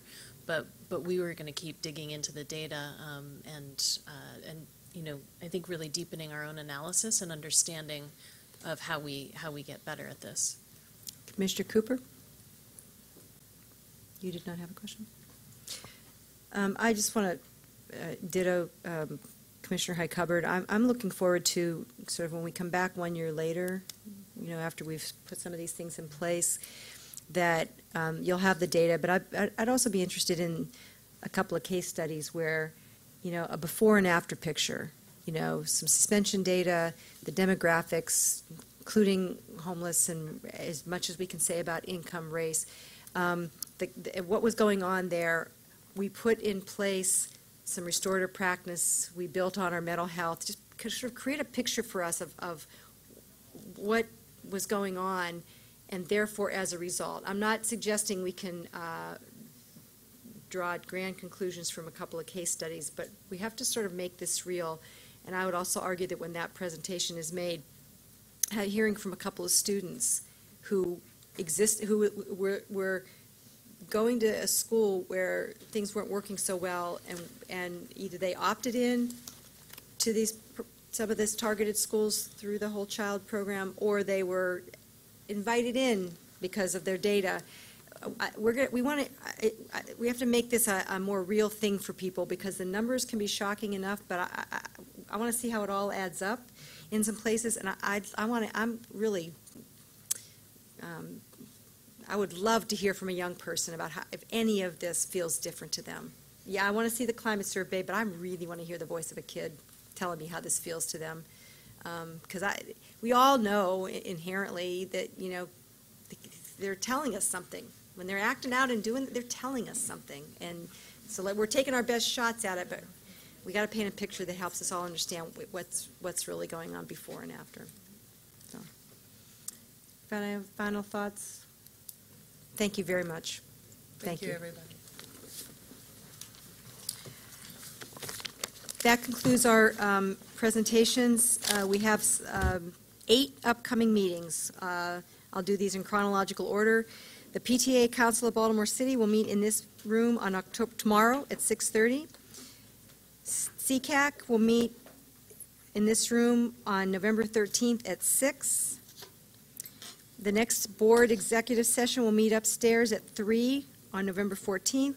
The next public board meeting will meet in this room at 5 on the 14th. PCAB's next official public meeting is Thursday, November 16th at 6:30. Trish suggested you go to their website for some additional special meetings. The Ops Committee will meet here on Tuesday, November 21st at 10. Policy Committee will meet on Tuesday, November 21st at 3:30. And last but not least, Teaching and Learning on November 28th at 9 in this room. Anything else for the good of the whole? With that, do I have to take a vote? Gee. I have a motion to close the meeting? So moved by Commissioner Hyde Hubbard. Second? Commissioner Bondima? No, let's stay. No! All in favor of concluding the meeting? Aye. Aye. I approve of closing the meeting.